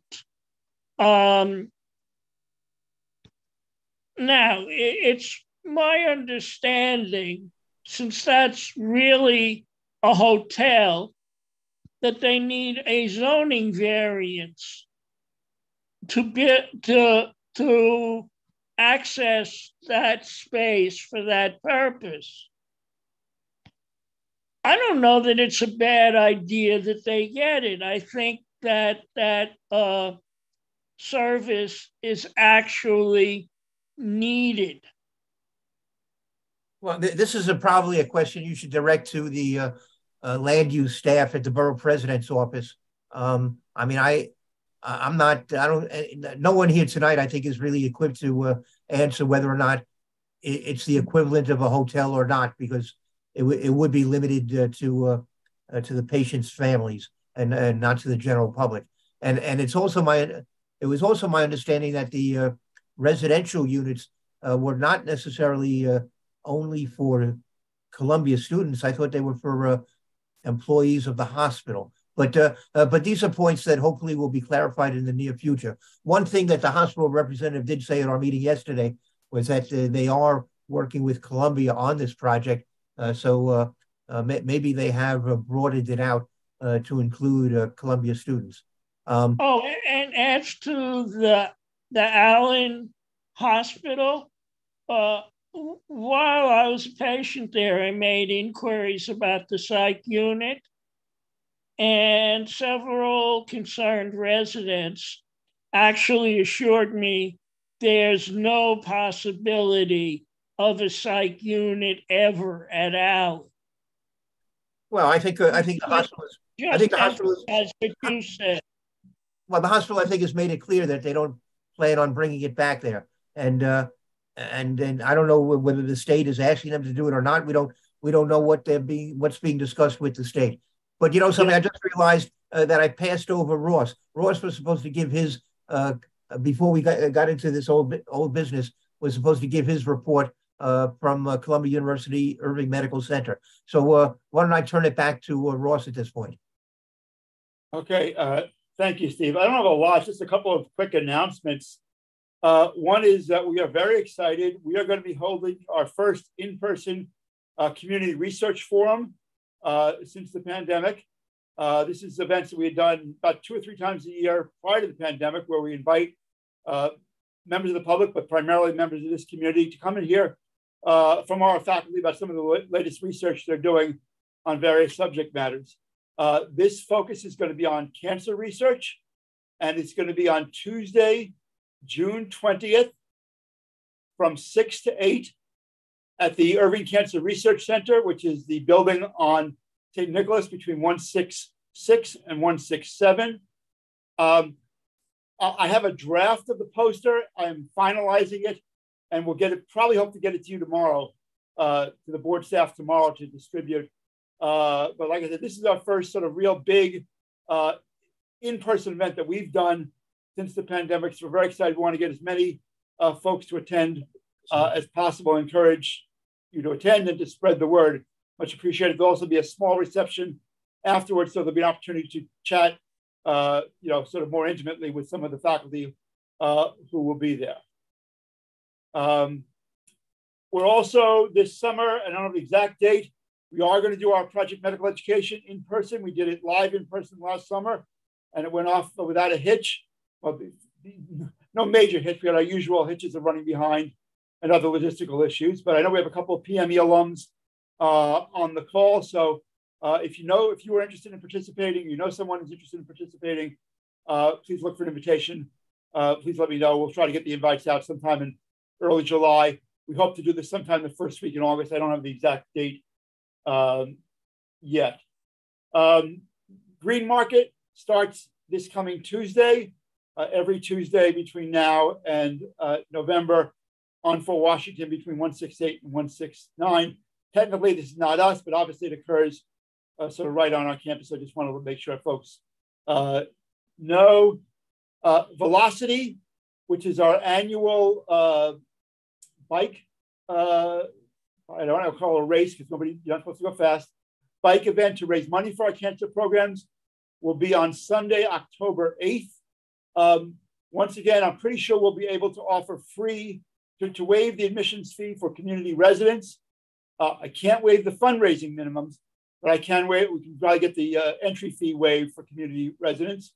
For those of you who may be bicyclists, know that we're actually not going to be on the west side of the Hudson this year. We're all going to be completely on the east side of the Hudson this year, starting in Westchester County, finishing on campus.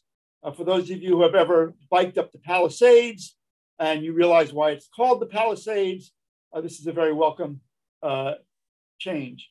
And then finally, earlier today, Dean Armstrong announced that Dr. Ola Jide Williams, many of you may have known, he's a neurologist, has been appointed Vice Dean for Community Health Programs. So we'll be doing a lot more work with my office and with Rafi and the other folks here working on community. I haven't had a chance, I congratulated JD, I haven't had a chance to speak to him today, so get a better idea what that's going to involve. And then after 22 years, come July 1st, Columbia University will have a new president. We will be welcoming Dr. Manoush Shefti, who is currently the Dean of the London School of Economics, will be taking over as, I don't know what number, the president of Columbia University. Again, she starts July 1st. So a lot of change going on here, both uptown and downtown. And happy to take any questions. Well, let me just maybe amplify one of the points you made about the Project Medical Education, because the name doesn't really convey the type of experience it is, and how it's an all-day event, taking members of the community from one point, from one school at Columbia to another one, to another lab.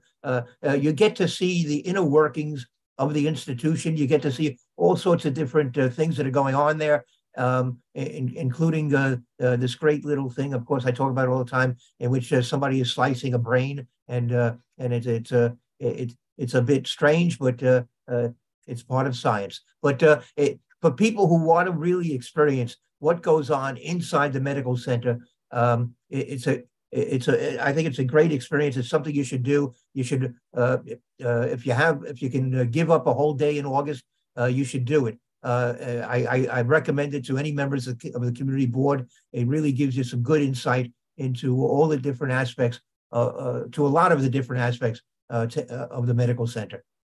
Well, Steve, I appreciate that. And certainly CB12 is really sort of our primary target audience, if you will. We on all members of the community, but I especially love it when CB12 members participate. Just on the name, you're actually right, Steve, because it involves folks from all four schools. but we are part of a national program that is run through the Association of American Medical Colleges. And so Project Medical Education is their name, not ours. But if we want to be part of this national effort, that's what we have to call it to be identified with the stuff like programs like this go on across the country at different medical schools in different forms and teaching hospitals. And the PME is sort of the nationwide brand. Yeah, but that should be like the subhead. We should come up with a more exciting name for the program, and then you could still say underneath Project Medical Education. Fair enough. Fair enough. That's my recommendation. Okay. So thank you, Ross. Thank you for taking time out tonight. We have a couple of people who want to speak on a couple of I think maybe on the same topic. Concerning the 5G towers that are being planned or proposed for our community and others throughout the city. So is Sue Peters still with us?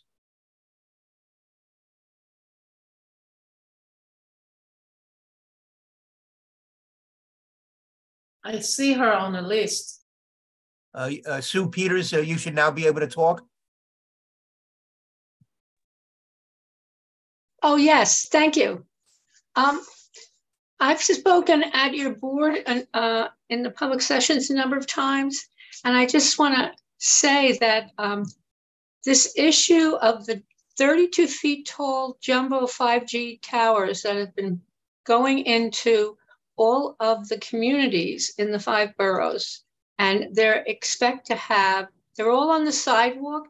They expect ultimately, now they have like 100 to 150 installed, but they expect to have 4,000 of them.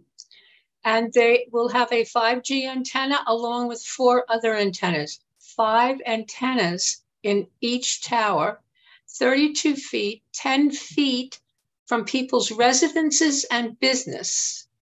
And in Manhattan, there are already 6 community boards that have passed moratorium or disapproval of them. CB2, 5, 8, 9, 10, and 11. I'm sorry, could you read off those numbers again? 2, 5, 8, 9, 10, and 11. And there is going to be on June 6th, next Wednesday, June 6th, at 1 p.m. at City Hall, the City Council's Committee on Technology is having a public session, and we'll hear comments from the public on these polls specifically. So I would hope that someone on your committee could at least listen to it or even speak in testimony. They're giving 2 minutes for everybody to speak in testimony. And listening would be good because there's going to be a lot of community people there.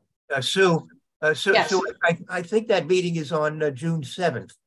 Oh, I'm sorry. Yes, you're right. Is that Wednesday? Yes. Okay. I have it at June 7th at 1 o'clock. Yes, that's it. And it's at City Hall. Right. I'm going to be there in person to testify, but you can also go on Zoom. Right. You know, and we really need a real presentation to your board here because this is really serious. Especially, there's so many issues. There's land use issues. There's insurance issues, but there's huge amount of health issues. And I'll just tell you one other thing about that. The FCC limits, the limits that say everything below the limit from the FCC is safe. That's what they say. That limit was put in 1996. Do you know how many cell phones were in New York City? And that very little. And they continue to hold on to that limit, and they were brought to court, federal court, and they lost the case in 2021. They were brought to court because the people said there are 11,000 pages of peer-reviewed scientific studies showing harm below your limits. And the court said to the FCC, they said, you have to go back and you have to look at that 11,000 pages and then come back and tell us what your reason is for not changing your guidelines. And they have not answered the court since then. That was 2021. So your federal government isn't protecting you. All right. Well, thank you, Sue. And this is an issue that was referred to our Traffic and Transportation Committee because of the question of the towers being installed on sidewalks, and so this is, I think, maybe the first time that we've had anyone speak on the topic before us. So I appreciate that. Arnold Gore also wants to speak. Arnold, you can now speak.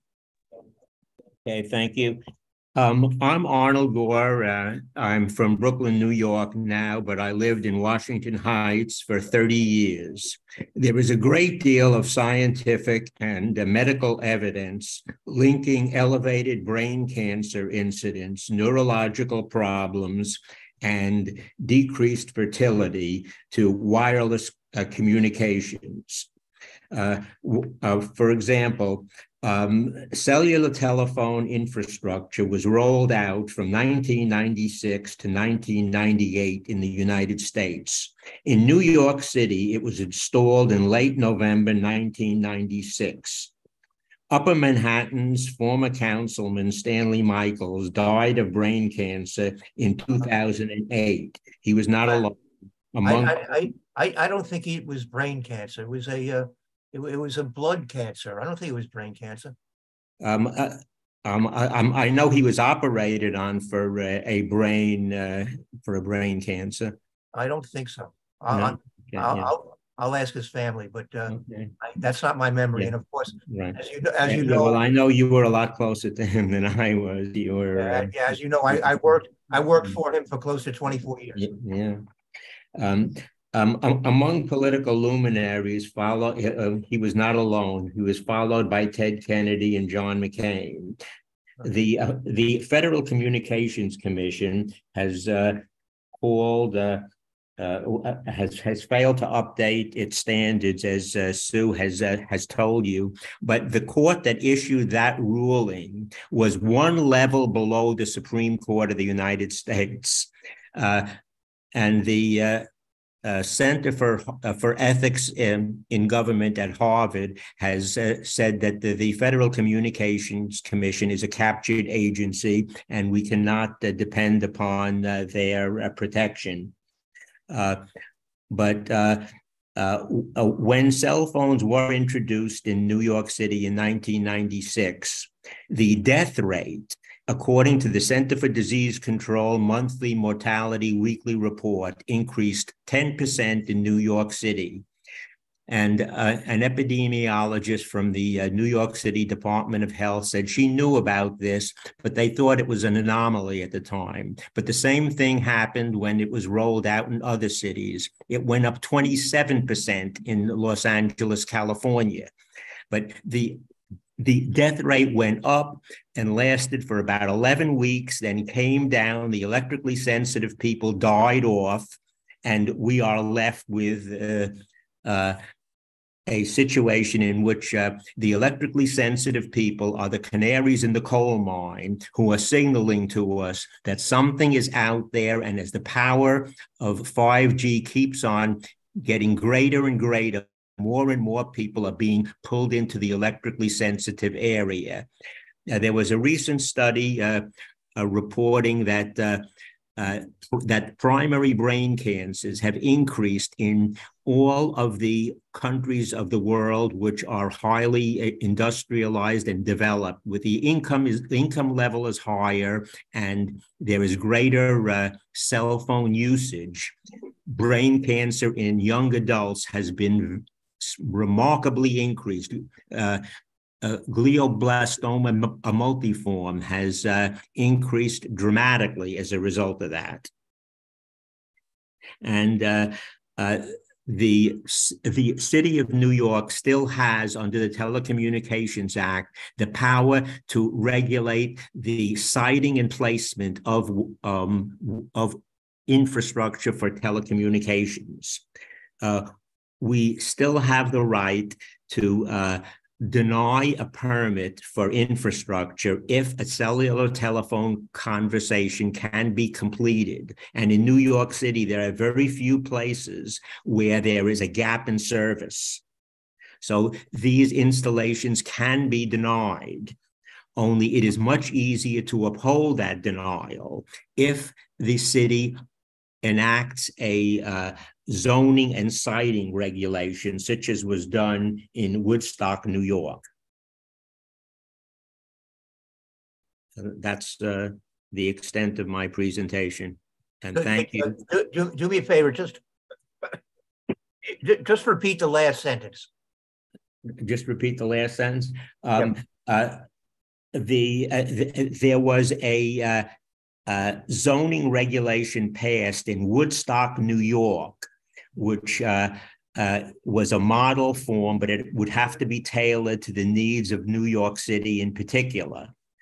Only the denials are much easier to sustain if you have a zoning and siting regulation in place. And are you quoting somebody with?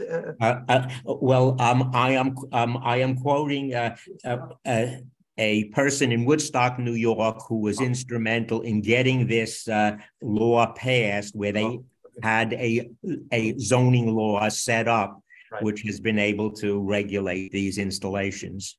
Right. Well, I mean, it does make sense. Doesn't make sense. All right. Thank you, Arnold. Okay. Thank you. All right, so you're no longer living at 720 Fort Wash? No, I moved away. We have grandchildren, so I moved to Brooklyn 8 years ago. All right, well, to be closer to the grandchildren. Right. Oh, well, okay, well, good for you. Are there any questions for either Arnold or Sue? All right, very good. All right. Well, I think this committee does need to look into this issue further. And I have asked the chair of the board to provide me with some information that she has about the sites of the sites that have been indicated as where these 5G towers are supposed to be built. I haven't seen the list. I'd like to know where do they plan to put them, because I mean among the first 3 or so that we heard about, at least 2 of them didn't make any sense to me at all. The ones up on Fort Washington Avenue. So I'd like to know where else they plan to put them. Steve, on top of that, I think to make any resolution strong or stronger, we should, whenever possible, we should invite experts in the field to give us a presentation about that. Right. And so that's really important. Yeah, but at this rate, we may have to see how this issue unfolds over the summer and try to deal with it when we come back in September. That's just that's just how our schedule lays out. So, Jay, do you have a question or comment? Yeah. Just on the subject of 5G towers. We don't really know. I mean, I don't know that it makes sense. I think what Osi said makes more sense. Let's get the facts rather than jump in to say, oh, we're risking our lives and the whole world is collapsing. And besides that, everything gives you cancer. So I've got some concern with the question of jumping into this right away. We did have a presentation at the Traffic and Transportation Committee on the subject because these towers are supposed to be put on sidewalks in our neighborhood. Right. And what Steve said is absolutely right.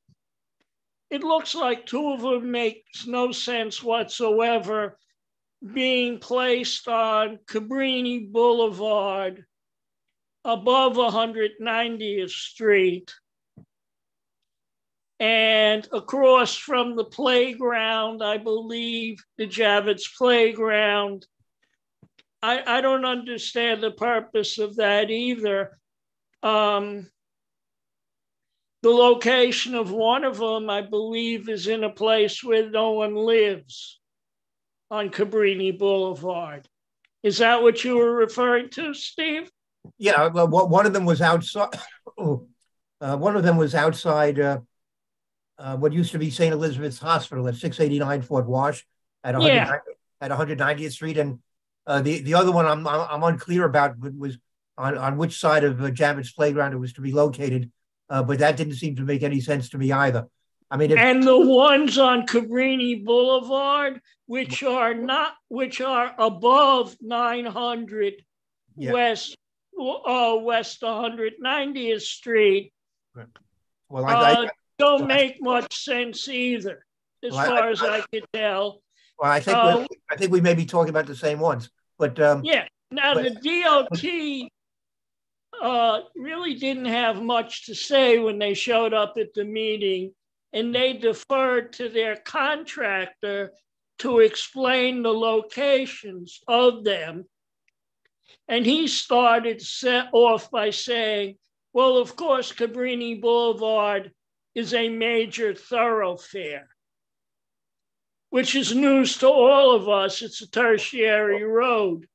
But I thought the point of these towers is to provide a Wi-Fi service to underserved areas. And I wouldn't. I wish they put one. I wish they put one in front of my apartment house. Well, my feelings on the subject. Yeah, well, yeah, maybe you need it. Okay, but I think we're going to need to do a lot more research, but I do appreciate the fact that Sue and Arnold came before us tonight and stuck it out till the end of our meeting. So I think we've covered our agenda, unless anyone has any announcements. I could announce that Tuesday morning, June the 6th at 10 o'clock, the Parks Department and many others will be celebrating the 175th anniversary of the High Bridge, the oldest standing bridge in New York City. People from Manhattan will meet people from the Bronx in the middle of the bridge, and hopefully we'll shake hands. So everybody on the community board, everybody in the community is welcome to join that celebration. It only happens once every 175 years. So you certainly don't want to have to wait around for the next one. Jody, you have something? Yeah, I just wanted to mention one thing, Steve, that you and I talked about over the week, that our building participated recently in the free smoke detector and carbon monoxide installation program. It was a vertical installation. It was incredibly positive. They came in, they were here for 4 days. They hit every one of our apartments. They spent about, depending on the needs of the particular apartment, they installed both carbon monoxide and smoke detectors throughout everybody's apartment for free, and did every one of our units. And it was a pretty and unbelievably professional. Jody, did you say that was done by the fire department? It was done, I believe it's through, the way we organized it was through Sandra Sanchez. A couple of months ago, she did a presentation here for the community board, and she talked about her free program. And I believe it's between the Red Cross and the fire department, but they do organize it. And Steve, you asked me to see if she could provide us with a flyer or something about the program. She has provided me with their educational program. And what they like to do is they like to do come into your building or your school. I didn't know they do schools, but they also do schools. And they do about a 35-minute educational program based on your building. And then following that, they set up the free installation of the smoke detectors and carbon monoxide. And it was pretty amazing, I have to say. And then I also followed up with her about the lithium ion batteries, and if they had any flyers that we could also post on the website. And she does have both a Spanish and an English flyer that I also think were pretty amazing on the safety tips and precautions associated with the lithium battery specifically. And then they do a separate one on the e-bike. And so you let me know how you want me to proceed, and would you like to see all of this first and then? Well, I think somebody in my building has posted the flyer about the lithium ion batteries. In fact, I mean, it's like all over my building right now. It's on the bulletin board. It's it's at the front entrance. It's next to the mailboxes. You can't walk in my building without seeing that poster. Basically, I think we have a particular concern about one of our neighbors. But I think you should send that poster to Ebenezer and to Catherine, and you should urge them, tell them that it was discussed here at our committee meeting, and we believe that it should be sent out to the public at large by the community board. And then likewise, also the educational program for the free carbon monoxide. Yeah, okay. Yeah, we need to spread the word. We had we had an awful tragedy in our community just a few weeks ago where 4 people died on 190th Street because of a fire that was triggered by one of these lithium-ion batteries. Where this community board needs to be fully involved in educating people about the dangers of those batteries. No, I agree. So I'll do that. Yeah, and I'm sorry, Osi? I actually have a question related to that. Do we know if insurance companies giving like a better rate if the building doesn't have anyone with those batteries that are storing in their houses, or I mean like in their apartments or anything like that? Do we know? Because that's becoming an issue. Yeah. And I know some buildings are actually banning those batteries, like, bicycles. But absolutely, no, they should be. But I don't think we have an answer to that question. Okay. Let me just, Jill McManus has put something in the chat, which I think is a good point. Her statement here is once we're talking now, going back to the 5G towers. Once the towers are installed, it will be nearly impossible to get them taken down. Better to ask for an extension now for comment and get to a resolution for a moratorium until more is known about the health effects. It was my understanding that Catherine Diaz, our chair, has been pushing for an extension on the comment period. So I will check in with her again to see if she's still doing that. But I appreciate that comment. And Jill has also posted a link to what she says is reliable information on the science of, now I lost it, on the radio frequency radiation. And so that's also now in the chat. All right, Tanisha, would you like to, do you have any words for us? This has been great and I'll be back. Oh, well, that's what I wanted to hear. I wanted to hear that you'll be back, because as you can see, we cover a lot of interesting material, and we get involved with a lot of important issues. All right, so I think at 8:48 p.m., I think we'll bring this meeting to a close. I want to thank you all for joining us, and I guess we're going to see each other again on September 7th, if not before. So can we try to have a conversation about trauma center and maybe some textile recycling by any chance in September?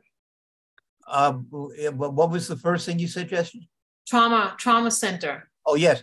I also brought that up at the meeting yesterday at the hospital, and I need to do a little more research with EMS and maybe with the state health department.